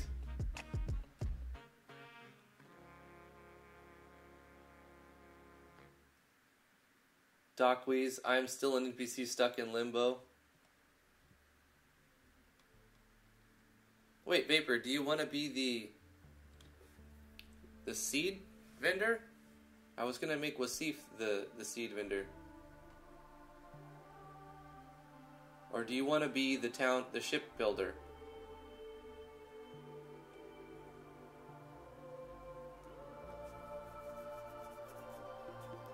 Docweez wanted to be the shipbuilder, but you're the enchanter mans.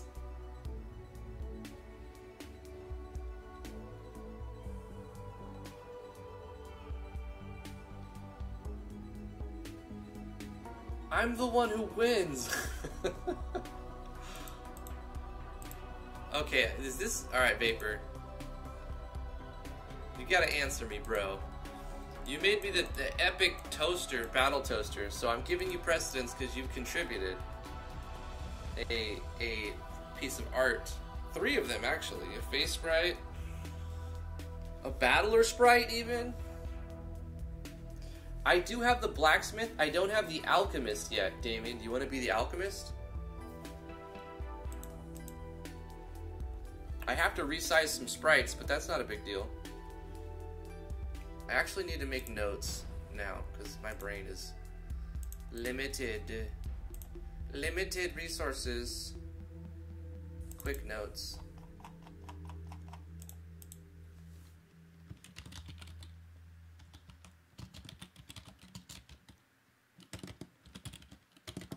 Will be the alchemist sprite.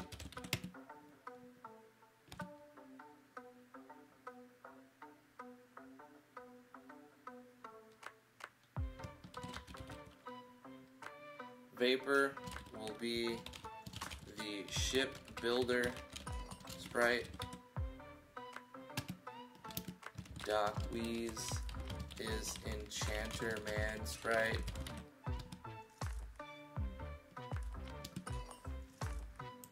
I'll have to reference this later. Okay, this is going to be Wasif then. Because I already have the sprite made and everything.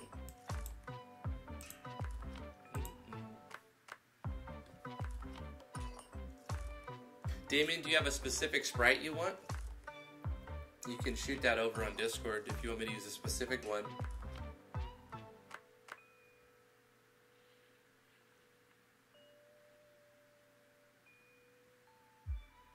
I sent that before you gave me the position. What do you mean sent?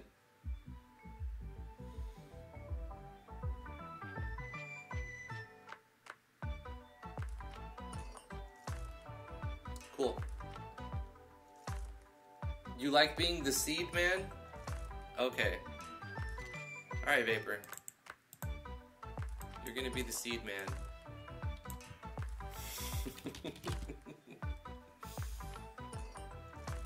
Should I say Vapor the seed man? I think that works better. Yes, yes. Thanks again for helping me out of the cave.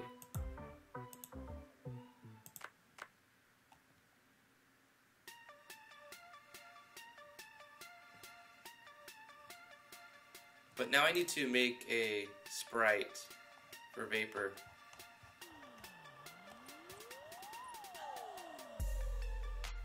Vaporwave the Seed Man.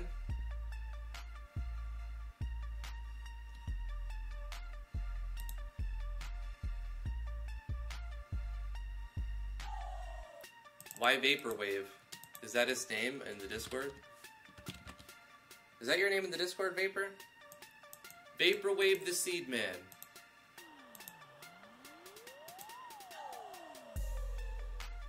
I'm the seed boy. I'm the one who plants or boats, builds boats, whatever Drifty wants at this point. Alright, well, yeah, that's fine. Okay. Vaporwave, okay.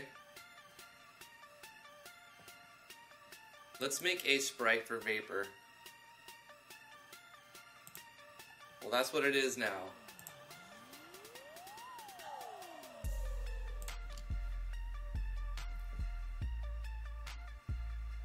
You want to make it Vapor? Okay, go for it.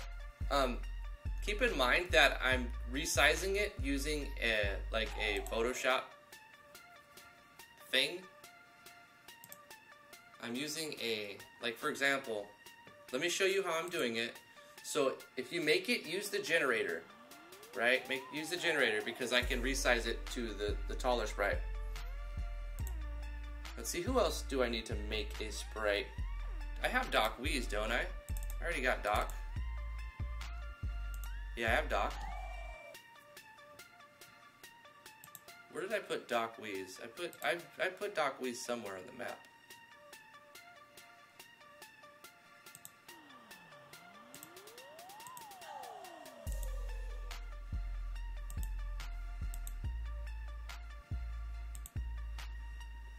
Devin Scott is here in this little dungeon. He's the Tinkerer.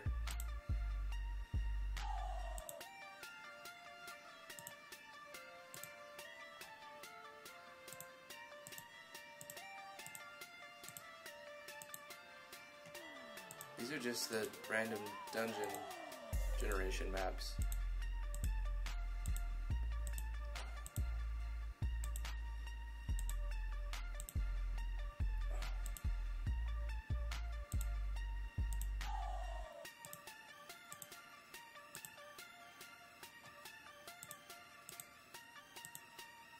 I need to put Doc Weeze somewhere to unlock the enchanting system. Because I don't want to overload the player with all of the systems at the beginning of the game. So they're going to be turned off, but easily turned... easily activated.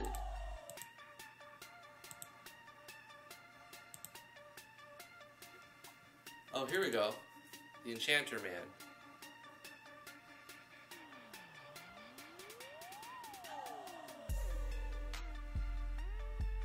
Okay, I'll just make it so that when you talk to him here, he activates it.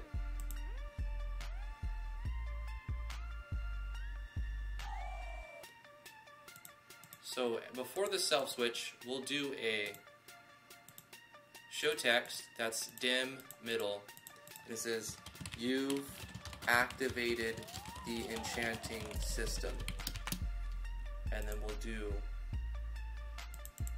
a sound effect. Play sound effect.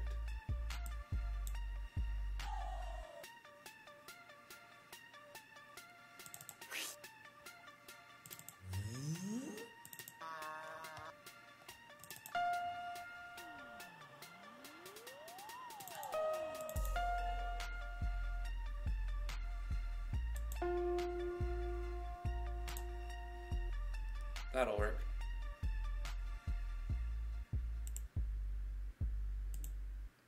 It doesn't have to be a giant fanfare, it could be one key press.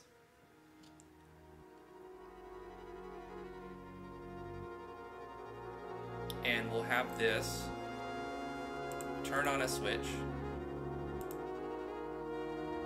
So it's very easily activated. You go into the school, you talk to Doc Weeze, and he lets you enchant stuff now.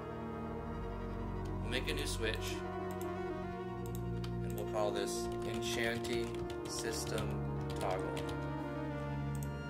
And we'll turn it on here. And then all we have to do in the player's house is put a switch condition, Enchanting System Toggle. So as soon as the switch is on, it'll be here, and if it's not, it won't be there at the beginning. So the player will see this without something there first, and then when they talk to him, they'll notice that it's there. Okay, that's done.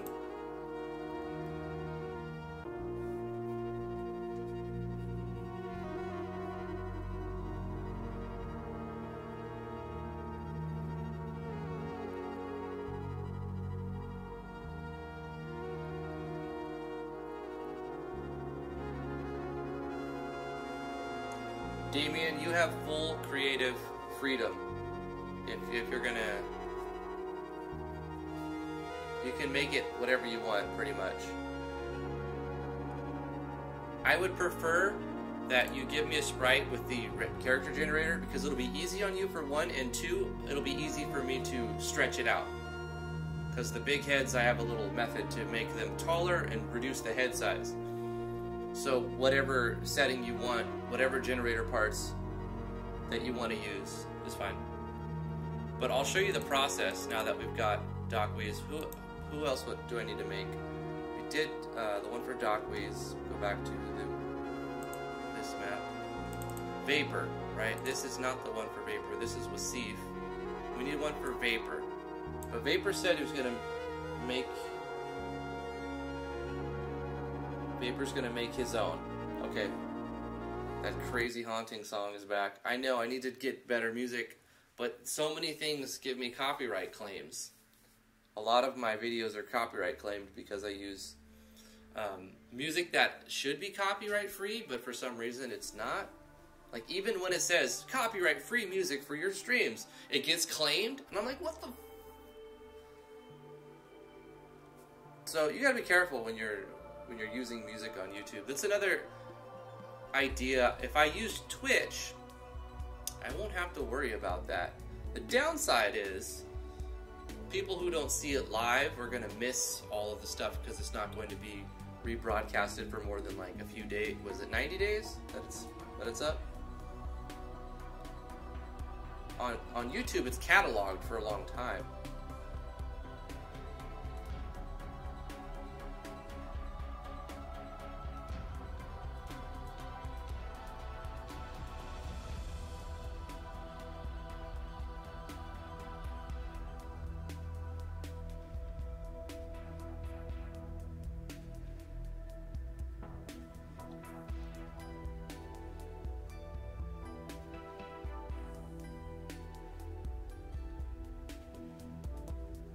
Okay, so Vapor, you want to create your own sprite, but this is the seed vendor. So until you make your own sprite and send me your own sprite, the seed vendor is going to have a different sprite. I'm going to make generic seed vendor. Do you already have it made? You're going to send it on Discord? Oh, nice. Excellent. Okay, cool. Let me open this up. Save this image as, and we're going to put this inside of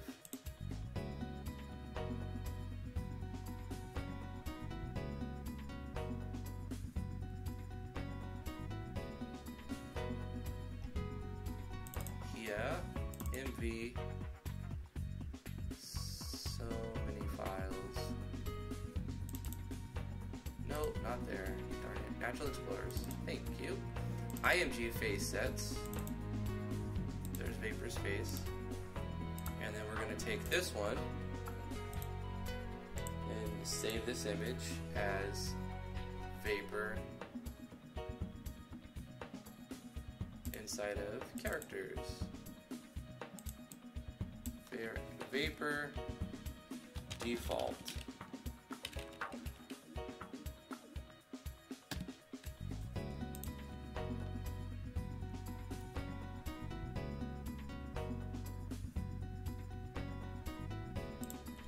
Okay, so the process I go through, let me open it in here.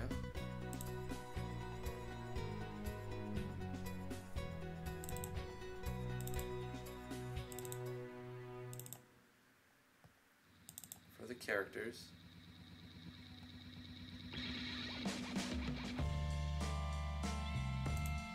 Is I open the PNG and then I run it through this set of commands that I made. This was information I learned from Royal Crown Code. He showed me a cool method to change the sizes by stretching it out and stretching the head size, stretching everything and then reducing the head size, which like I could do, and I thought, okay, well, I just don't want to do that because it's gonna be a lot of work. But he showed me a way to save that as a script and then run it as a script. So all I have to do is select this script that I made and hit play. And you see how it stretched it out? So what it basically did was it changed the image size to give it 50% more Y dimension and stretched out all of these sprites by making it 50% taller. But then it reduces the size of the head from 100% to 75%. So it stretches it out and reduces the size of the head. And then it automatically saves it as well. So if I hit OK, save the database, and I go in here, I can go to Vapor. Where did I save it? Vapor default. And even though it shows this chibi sprite, because that's what it was in as first, why is it showing the chibi sprite? I think it's just because the database is already loaded as a chibi. Let me start here and make sure that it's actually the full size sprite. It shouldn't be chibi, it should be the full size sprite.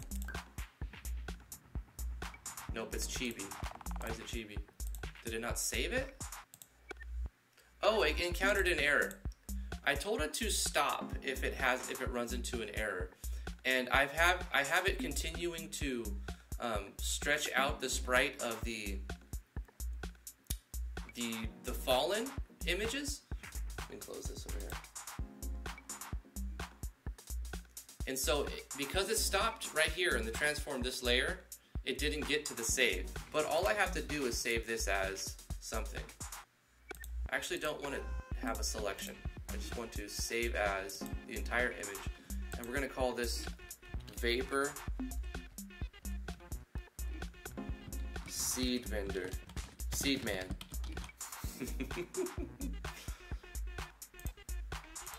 So now we won't overwrite it. But the reason why I did it this way is so that it'll look correct when we go in here. Because it won't change the chibi because it already like found it. But now it'll show the full size sprite. And you see the difference? The chibi sprite, where they're kind of squished, and then the full size, they're taller, but the head size didn't get much bigger. It got really, really stretched out, but the head size only got marginally bigger. So they become less chibi and more like fitting, in my opinion.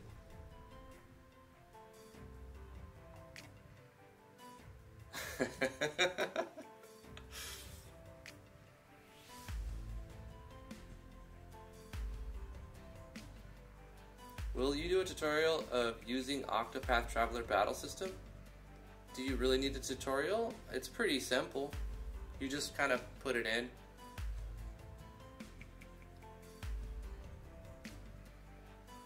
Just have to do what Jim Sterling does. Create copyright deadlock. Yeah, I could do that, Doc, but then I don't get ad revenue either. You know? And it's not a lot, but it really adds up after a while. And I sort of need ad revenue. As small as it is, I need it.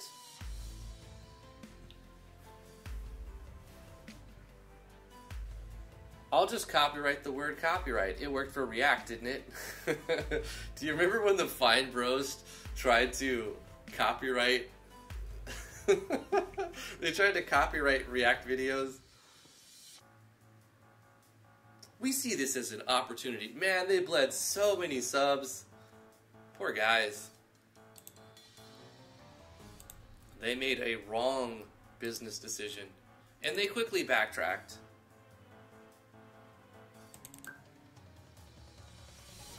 There we have Vaporwave the Seed Man. Thanks again for helping me out in the cave. And he sells us the seeds we need. Carrots, potatoes, strawberries, and cabbage seeds. This will get us started at the beginning of the game for the player to get some experience and start their pacifist run. Can you do a weapon that will gain attack whenever you kill a monster with it? Didn't you ask me this like a million times in the past? I think I've seen this before. Yes, you know what? That's easy. Let's do that. Let me save my project. Make a weapon that will gain attack whenever you kill monsters with it. Okay, here's what we're going to do. We're going to go to weapons, and we're going to create a new one, and we're going to call it the Soul Slayer. And this weapon, it takes the soul of the creature you kill. It's a red light sword. And killing creatures with this weapon increases its power. And then base value will be like, we'll say 10 attack, okay? Well, I'm going to say strength. Strength plus 10. But you can say ATK plus 10 or whatever. And we're going to start it with 10, right? Now what we're going to need to do is install a plugin, Christian. It's called YEP_weapon unleash. You sent me everything? Awesome, let me check that out.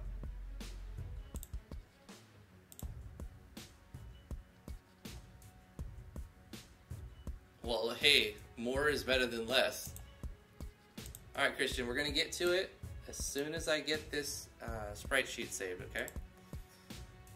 faces. Damian face set. Bada boom. Close this. Open original. Right click, save as. Go to characters. Damian walk sprite. Save. Bada bing. Got it. Nice.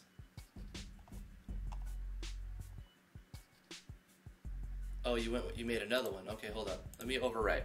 Save this as Sprite 2. Close this, close this. And then, of course, we need a battler. Save image, Damian Battler. This goes inside SV Actors. Damian Battler. Damian, how do you feel about being a character in the game, like a battle, like someone who can join the party?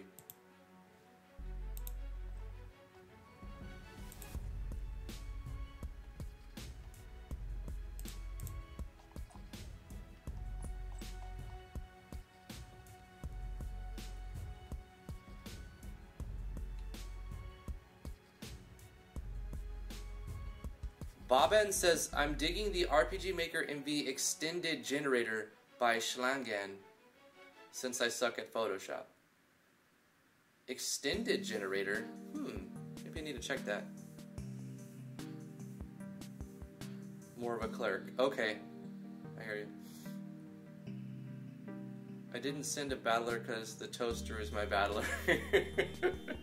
But that's fine, Vapor.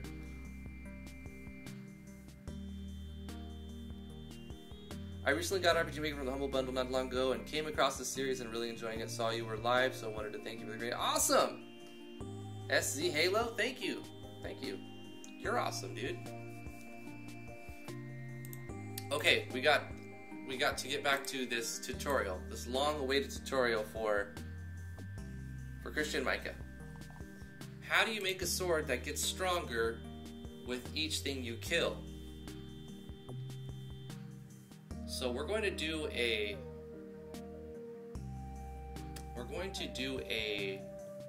weapon unleash. So the plugin we're going to need, Christian, is called yep_weapon unleash. So you're going to get, is this dependent on anything? I don't think it's dependent on, maybe the battle system, maybe a battle engine core. So you'll need core engine, battle engine core, and the weapon unleash. That's it. Very easy, right? So you take this plugin, and all we're going to do is use replace attack. And this can be applied on a weapon, right? So you've got it all, sweet. So go down and where it says replace attack, it's right at the beginning. Copy this little thing right here, and we're going to put this on the weapon as well. So it's saying replace it with this skill. So when you use this attack, it'll do a custom attack. We put it in the note tags right there. We're going to leave it X right now because we don't have the skill. But we're going to make the weapon and then we're going to make the skill. You can make it do other stuff that you want over here, but it doesn't really need to do anything extra. We're just going to make it start with 10 attack and gain extra attack for everything we kill. So we're going to need to allocate one variable. We're going to go to common events and we're going to call this Soul Slayer level power up. So inside this, you can call it whatever you want. Inside a common event, we're going to do something very simple. We're going to control a variable, and we're going to add 1.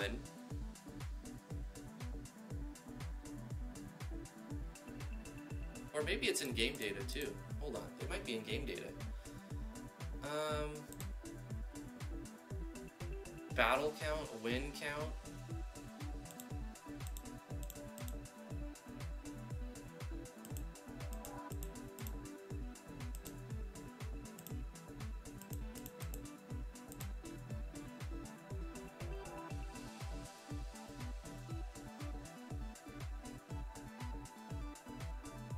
Maybe we need to use buff state score.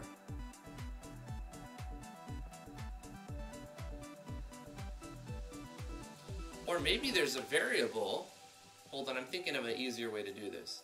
Maybe there's a variable that stores the number of creatures the player has killed. Let me search the forum. Is there a game, or is there a variable in RPG Maker MV that stores the value of the number of creatures killed? If not, we'll just have to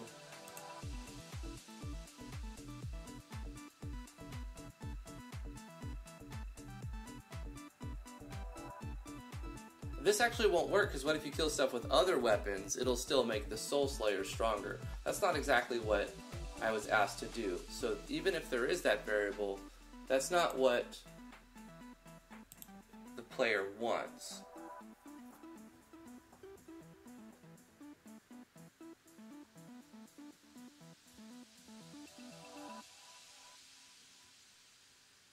Whenever you kill a monster with it. I feel like Yanfly did a tips and tricks on how to do this.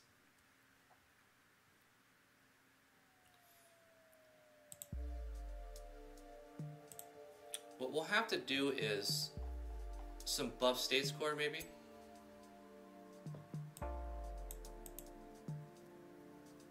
Let's make this skill. We'll make a skill.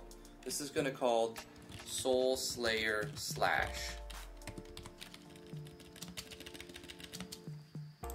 Make it that red color.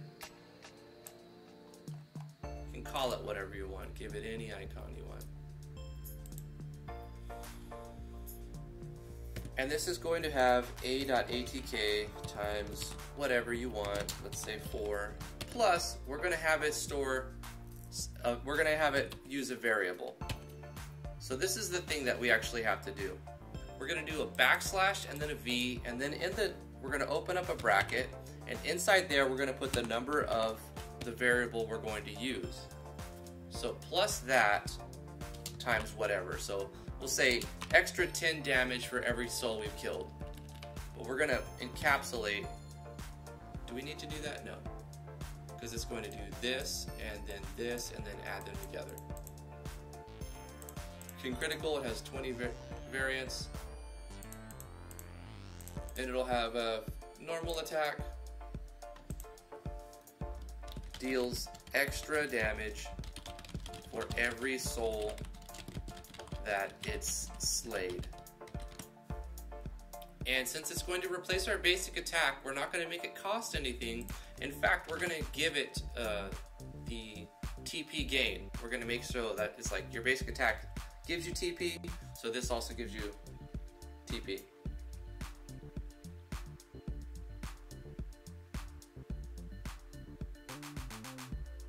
Yanfly has a video on it if you want the weapon to get stronger with the player, not based on monster kills.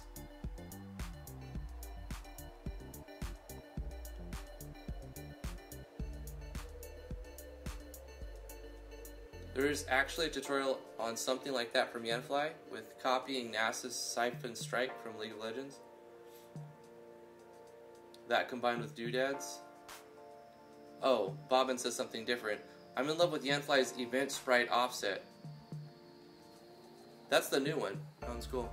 Totally Not Vapor. Hey guys, it's me, Totally Not Vapor. How are you? We're good, we're good. I'm good.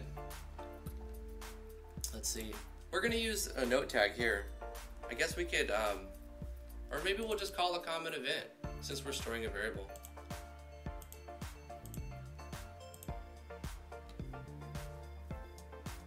Common event could increase the value of it every time it's, every time the sword is used. So every time you hit something, it can go up. But what we actually need to do is something in the damage core, I believe. So let's go to the damage core. And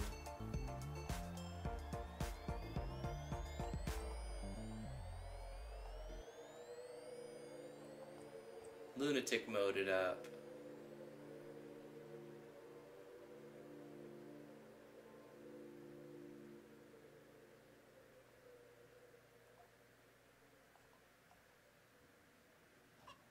If target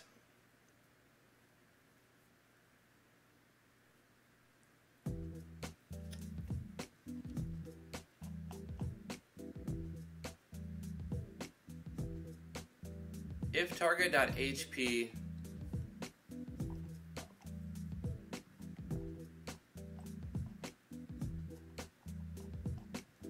no, it's not here. Not the damage core. Let's find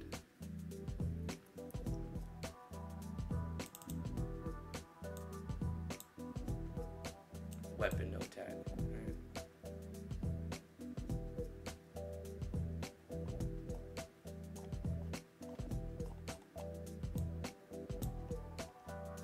Could put it on a passive state if that you have while you're wearing the weapon.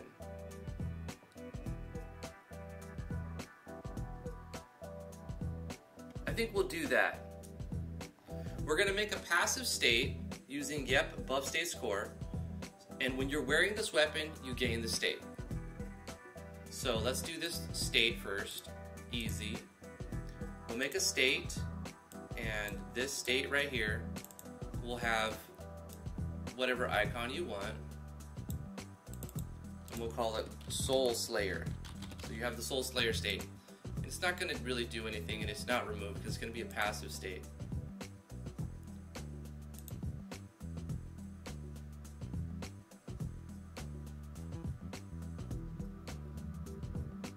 And on the weapon, if you equip it, you're going to get a state.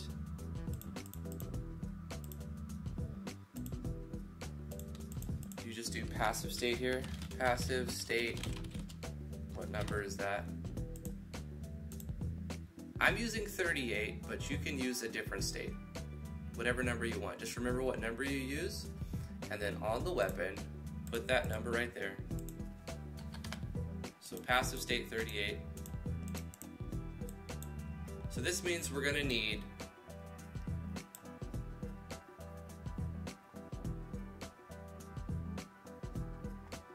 another plugin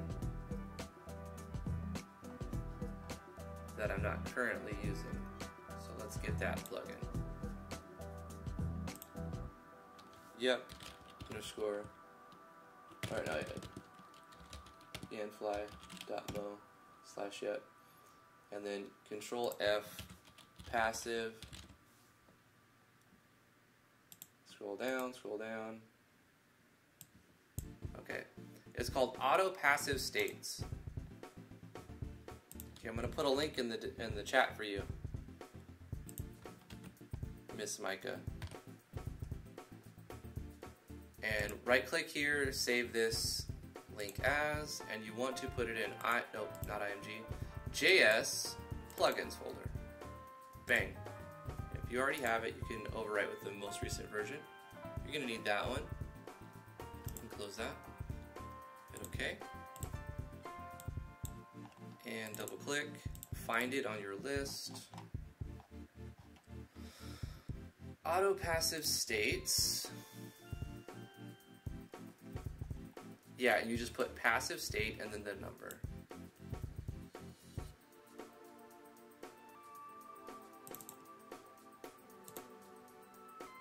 You will need RPG Maker 1.5 or higher for this to work. I'm currently using 1.6.1, I think, so it should work fine. So I'm going to move this up underneath the skill core.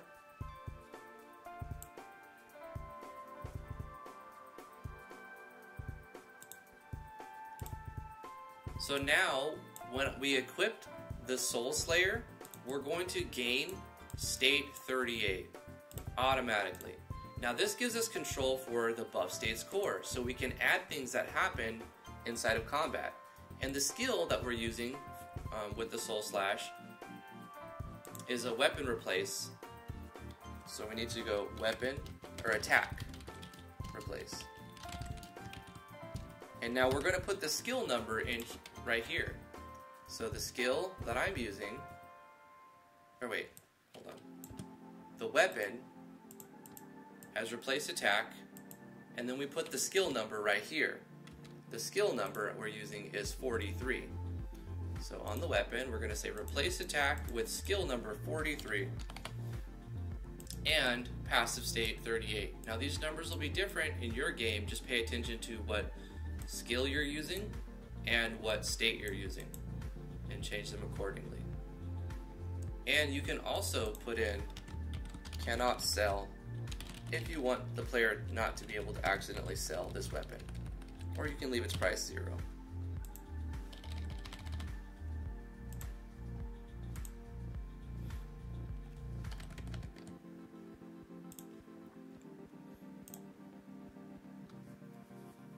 So now,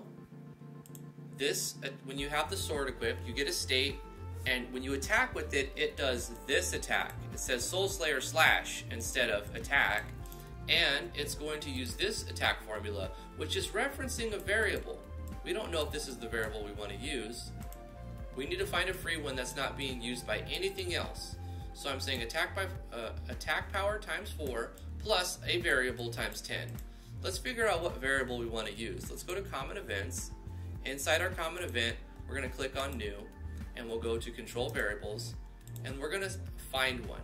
So 86 I have is not used, so I'm going to call this one Soul Slayer slash. This is going to store the power. This is going to store how many souls the player has killed. We don't actually need to do anything. We just needed to find an empty one and put something there so we know we're using it for that. So I know I'm using it for 86, so I don't really need to do anything like I said, but I needed to know which number I'm using and name it. So I've named it. I can delete this and it's still named that in the database. So that means whenever we reference 86, it's going to reference the Soul Slayer slash number. But now we have to figure out, how do we make that number go up when we kill something? So we're going to use a state to do that using Yanfly's auto passive states. So we're going to make some code. We're going to put some code in the note tag here. I don't know exactly what it is, but I know what I'm doing. I just don't know the syntax. So let's find the help in the help file.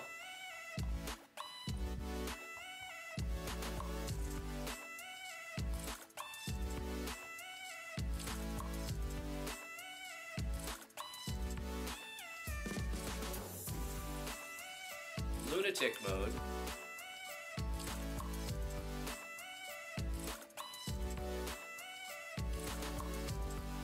Whenever the player performs a new action, or whenever the player finishes a new action. So we're going to reference action end, because when the player finishes an action,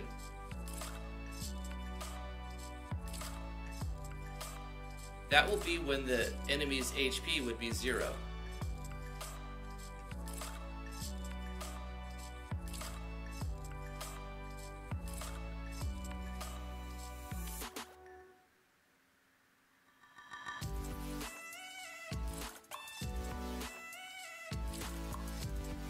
So we're going to say custom action end effect. This is what we want.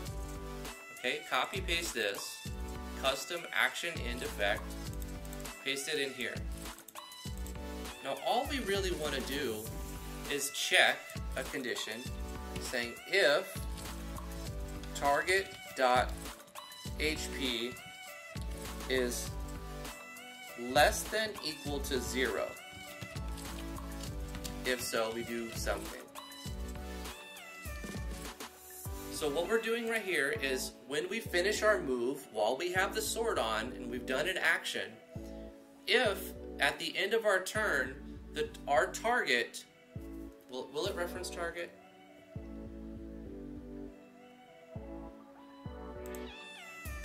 Maybe. What if we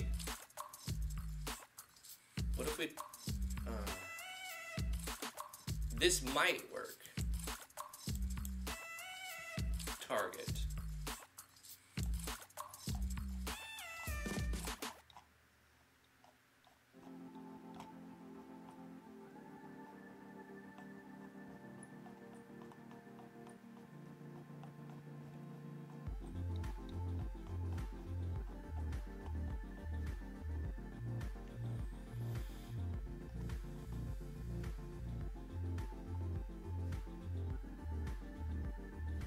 Custom conclude effect. This is the final effect to be run after the battler selects a target and will occur after the hit, miss, or evade confirmation and damage execution.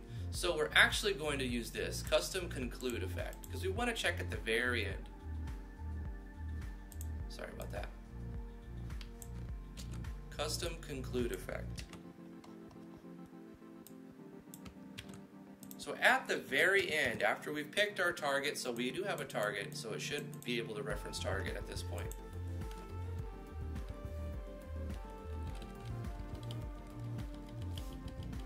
At the very end, custom conclude effect. If the target's HP is less than or equal to 0, which means if we've killed it, then all we have to do is add to that variable, right? So we're going to say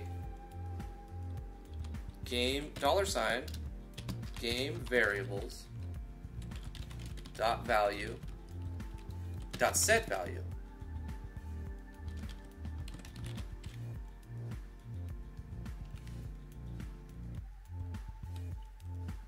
Do we need to create a temporary, or just we can dot value plus plus? Will that actually work?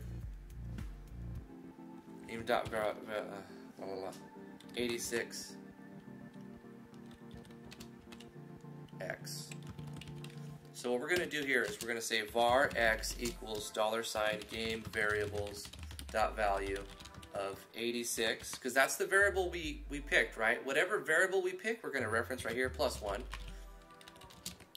So we're creating a temporary variable and we're calling it x, and then we're giving that variable the value of whatever is currently in variable number 86, and then we're adding 1 to it. If we kill the creature, we add 1 to this variable, but this will be removed after this frame, so we need to change the game variable to update. So we're saying this is we're saying x is the value of 86 plus 1, and then we're going to set the value of the game variable 86 to the value of x. It shouldn't be confusing. I may have said it in a confusing way though, but this is the code you do. Hopefully you see that.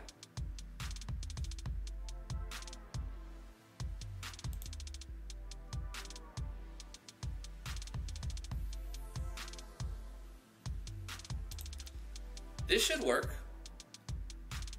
We need to test it. I don't have much time, I'm already over. But this should work completely. If we go to actors and we give Edmund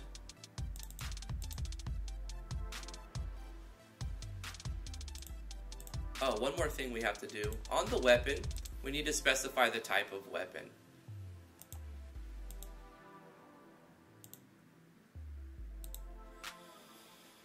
And we can give it an animation, right? This is all extra flash and stuff. So, and I don't have much time left. I have to end the stream pretty soon. But that should work. Give it whatever animation you want. I'm not going to create a custom one.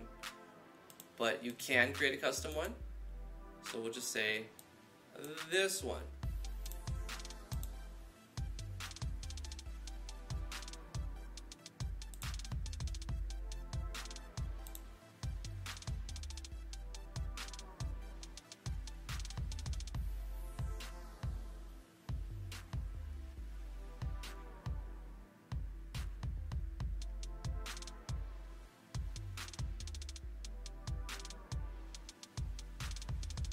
This will be easy. Spends 15 minutes trying to make it. Yeah, because the method I had in mind wasn't built in. There's not a built-in reference for that. Yeah, take a look at Yanfly's tips and tricks. I'm sure it's more straightforward than this. But this could work. This could work. Let me test it. Let's give my actor the Soul Slayer Blade. And we actually have to initialize. Oh, one more thing you'll have to do when you reference variables inside of a damage formula. Because in our skills, we're using a variable 86, right? So whenever you reference skills inside the damage formula, it'll do 0 damage if you don't initialize it. So at some point in the game, at the very beginning, you need to auto-run an event. And I have that over here, where we set up all the variables and all of the stuff. So I'm going to create a new control variables and set Soul Slayer / just set it to 0. This is a safety so that the variable is initialized at the start. And this is going to happen when the game starts, and then it's the only time it's going to happen. It's not going to happen any other time. Auto run, and then it changes pages and never happens again. So you set it to 0 at the beginning of the game, and that's it. So let's set our starting position and run through a quick beta test. We will need to give the player the weapon. Didn't I already do that? Soul Slayer. Okay. We have to pick Edmund, though.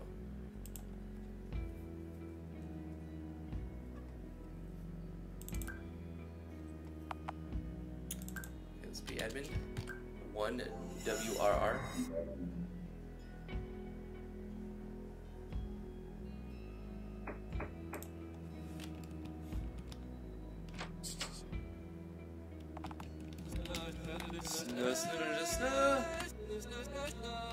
Now we don't have our enchanting system because we have to talk to Doc Weaves first. Let's test that because we changed that as well. I'm going to cheat and walk through the walls holding a button to save time. Okay. While attacking, blah, blah, blah. You got this. Unequip, whatever. You've activated the enchanting system. Yay. And now we can... I'm holding Alt to jump, to go through walls. When you play test your game, you can hold Alt and you can move through tiles that are normally not able to walk through.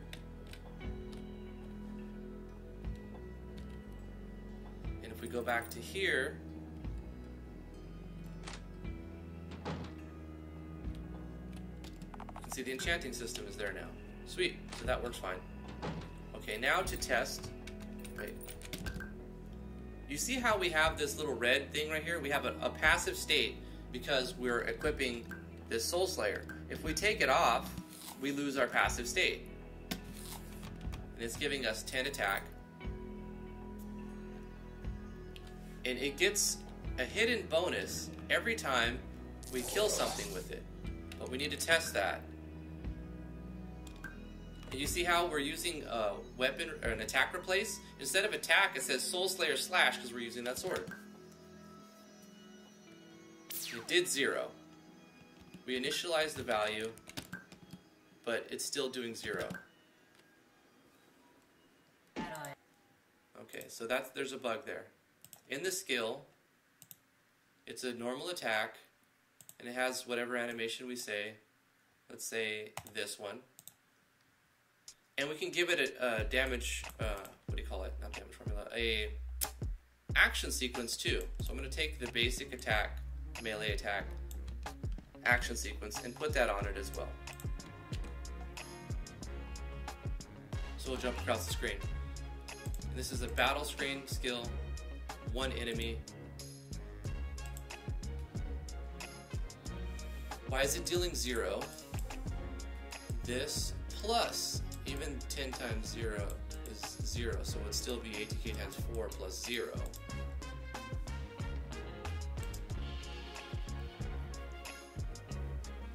Why is the skill dealing 0?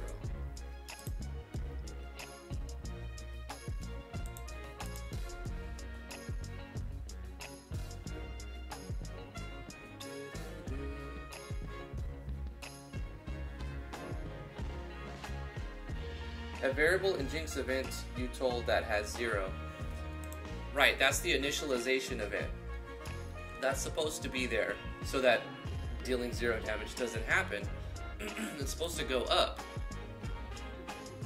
The formula itself should still deal this damage even if this part of it is 0. Let's put parentheses around this part. Plus this part.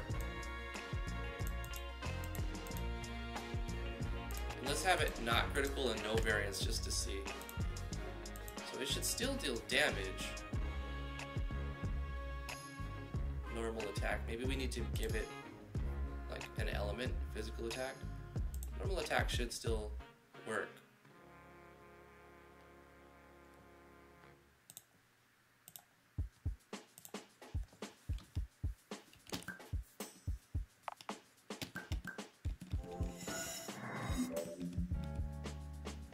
Either way, if we get this working or not, check out Yanfly's tips and trick video on NASA's Siphon Strike.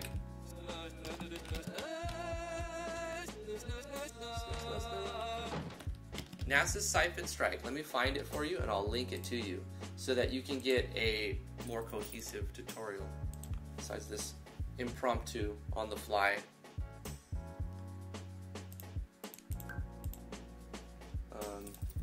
Ganfly, NASA's Siphon Strike tips and tricks. Here we go. It's a 6-minute tutorial and it goes over how to do it. I should have watched this before I showed the tutorial.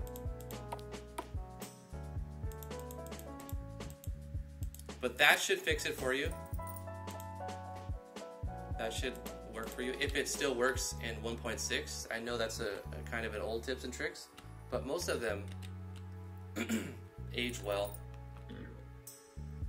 Let's try it this time. Let's see if we're still doing 0. If we're still doing 0, I don't know what I'm missing. Yeah, I'm missing something. I'm not sure. Because we're initializing the variable. Maybe we have to start it at 1. Maybe we should initialize to 1 instead of to 0. I think it shouldn't matter in the formula, really. Because the formula should pick this.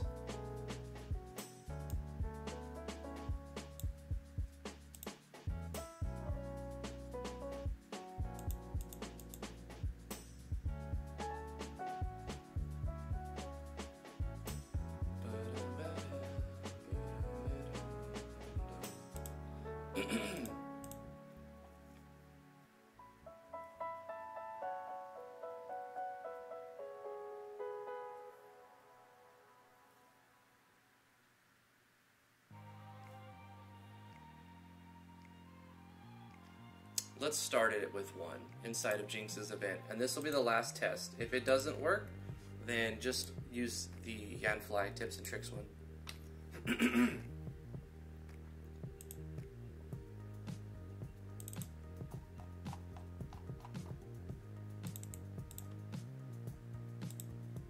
We're going to initialize variable 86 to 1 instead of 0. It shouldn't make a difference, honestly. I'm expecting it to still do 0 damage for some reason. I'm not sure.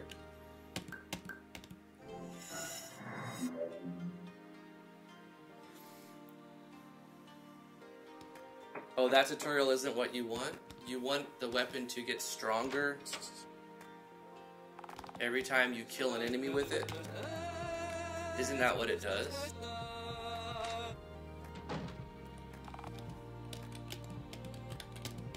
Maybe I'll release a standalone tutorial. Let's edit it.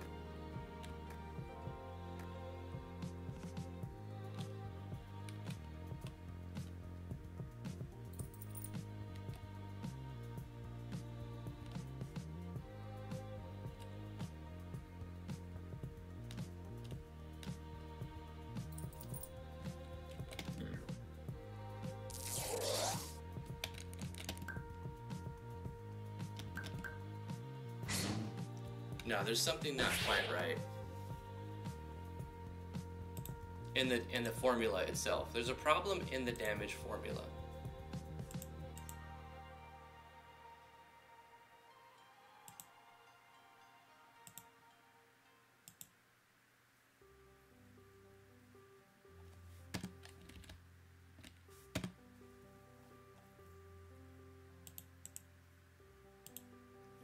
Okay, what about if we don't use /v and we just type in the actual code? I go $ game variables dot value of 86 times 10. Let's try that. Instead of using /v for variable like a text code, maybe you can't use a text code. I think that was the problem from the beginning. Maybe we have to do 2 slashes to break out of the whatever. Let's try it like this. A.atk times 4 plus game variables dot value 86 times 10. And keep in mind that it's capital sensitive. So when you're doing camel case, you're doing capital V on variable here. It'll still do 0. I think that's the problem, honestly. Last time. This should fix it.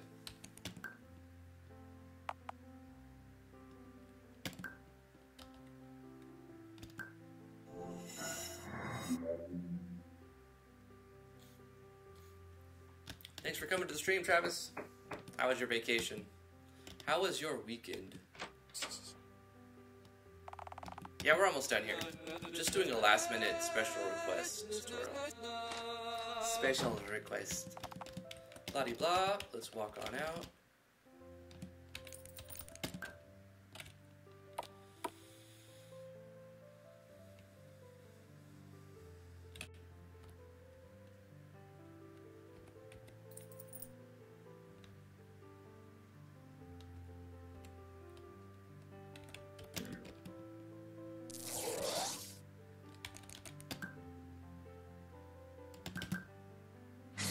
That's what it was. Okay, that's exactly what it was.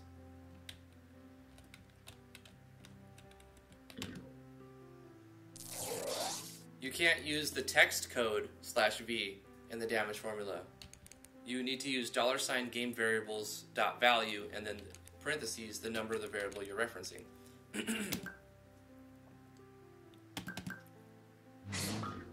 So every time it kills a soul, it gets 10 more attack power, and you can change how much it gets by the formula, right? So that was 370, then 380.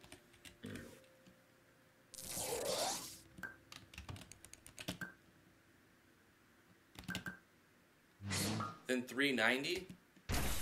And if you want to add variance, you can. I made it very static so that we can see that it actually gets stronger.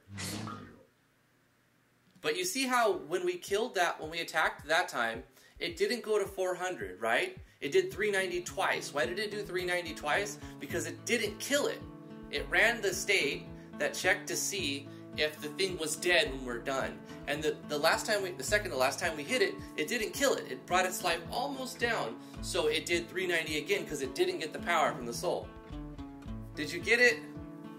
Yay! We did it! We fixed it! Okay. Quick reference, what did we make? We made a weapon that does more damage as it kills creatures. What do we have to do? We have to use a few plugins. We have to use a core engine, battle engine core. We have to use weapon unleash and auto passive states. We go into the database, we create a weapon, we give it replace attack. We're going to put the number of a skill because we're going to need to make a skill. We're going to make passive state, we're going to have to create a state, and this is arbitrary.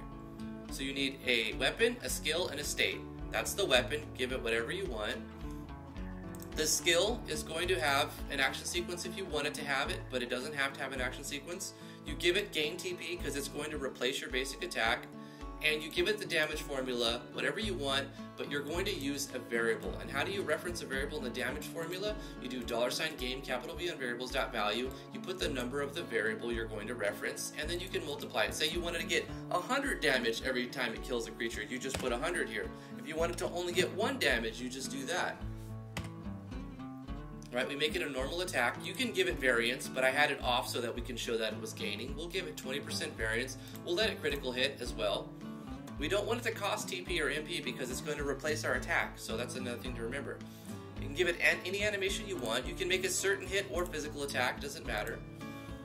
That's our skill. We've done our weapon. Let's look at the state real quick. This is where we have our code.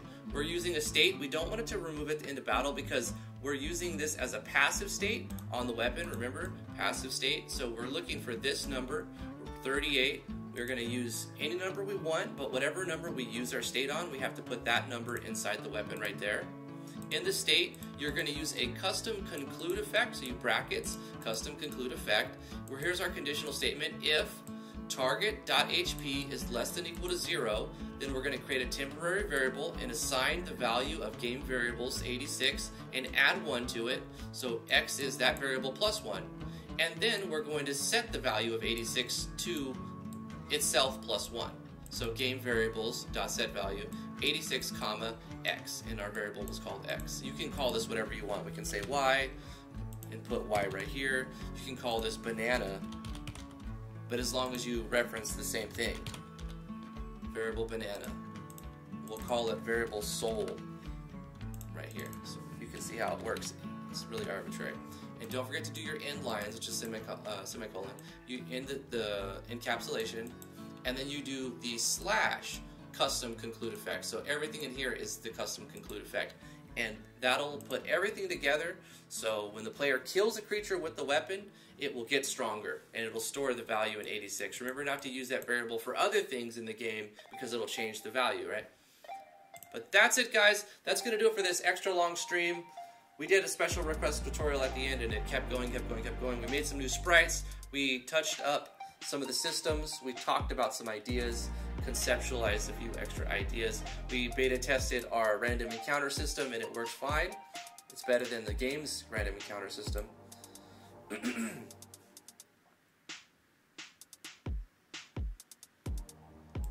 Yeah. If you're going to put variables in the damage formula, you have to put it out like this instead of using the text codes. But there may be a way to use text codes in there as well. I'm just not sure if you have to do those as regex or not. Anyway, thank you guys for coming to the stream. I really appreciate it. If you do like it, give this video a thumbs up. If you want to catch me live, I stream Monday through Friday, 10 a.m. to noon Eastern Standard Time. Sometimes we start a few minutes late. Sometimes we go over almost an hour. But yeah, you guys are awesome. Continue to stay awesome. If you want to hang out, we have a Discord. The link is in the description below. If you want to support what I do, I have a Patreon. Patreon.com/driftwoodgaming. All support is appreciated. And if you'd like to follow me on Twitter, I'm at driftwoodgaming. If you want to follow me on twitch.tv/driftwoodgaming, that's cool. Subscribe to the channel if you're new here. Thank you guys very much. We'll see you guys tomorrow. Have a good one. Bye-bye.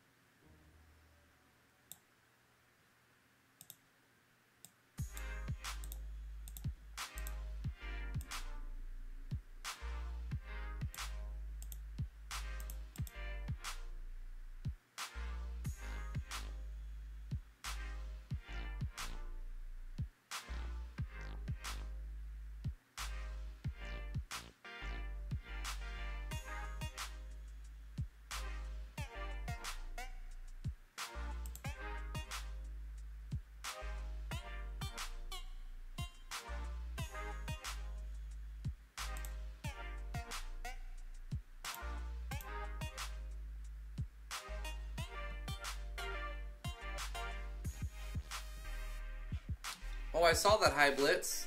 It looked really good. The game is called Natural Explorers with an S at the end, so I didn't want to like it seems like you worked hard on it, and I appreciate that. I mean, I could rename the game, but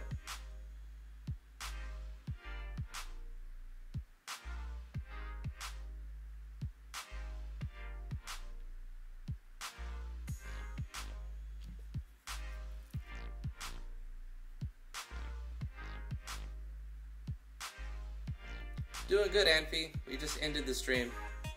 I'm gonna close it in a second. I've got to touch up this sprite.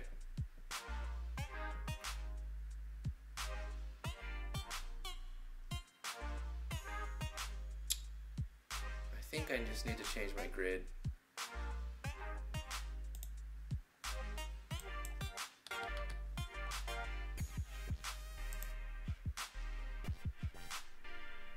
Yeah, that's better.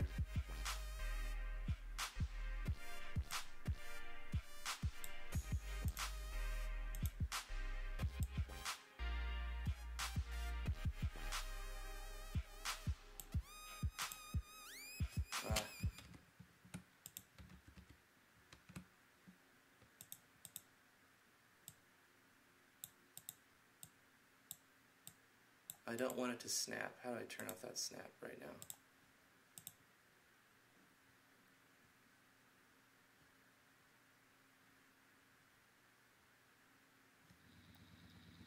Shift, Control, and. I'll just do this. It's messing me up here.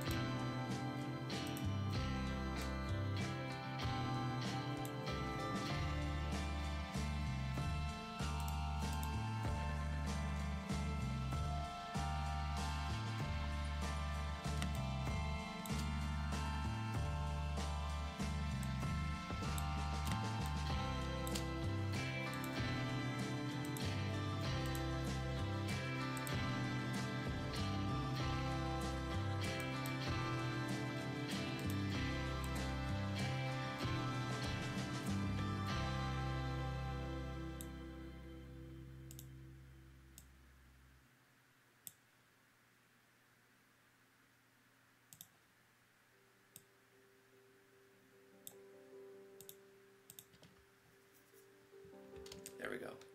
Most of the time the script works beautifully, but every now and then it messes up. Like if there's certain generator parts that are very, very customized. But that's fine. Let's save this. There we go. And that'll work.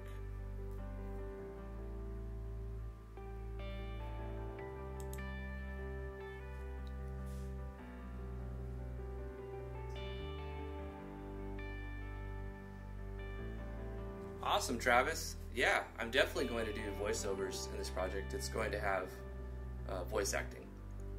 Many of them will be myself, but I would love to have some outsourced VOs. So yeah, just stay in touch on Discord and tune into the live streams. It'll be a while because we have to do the storyline and then VO the storyline once it goes through an editor. It'll be a little while. But thank you guys. We'll see you next time. Bye.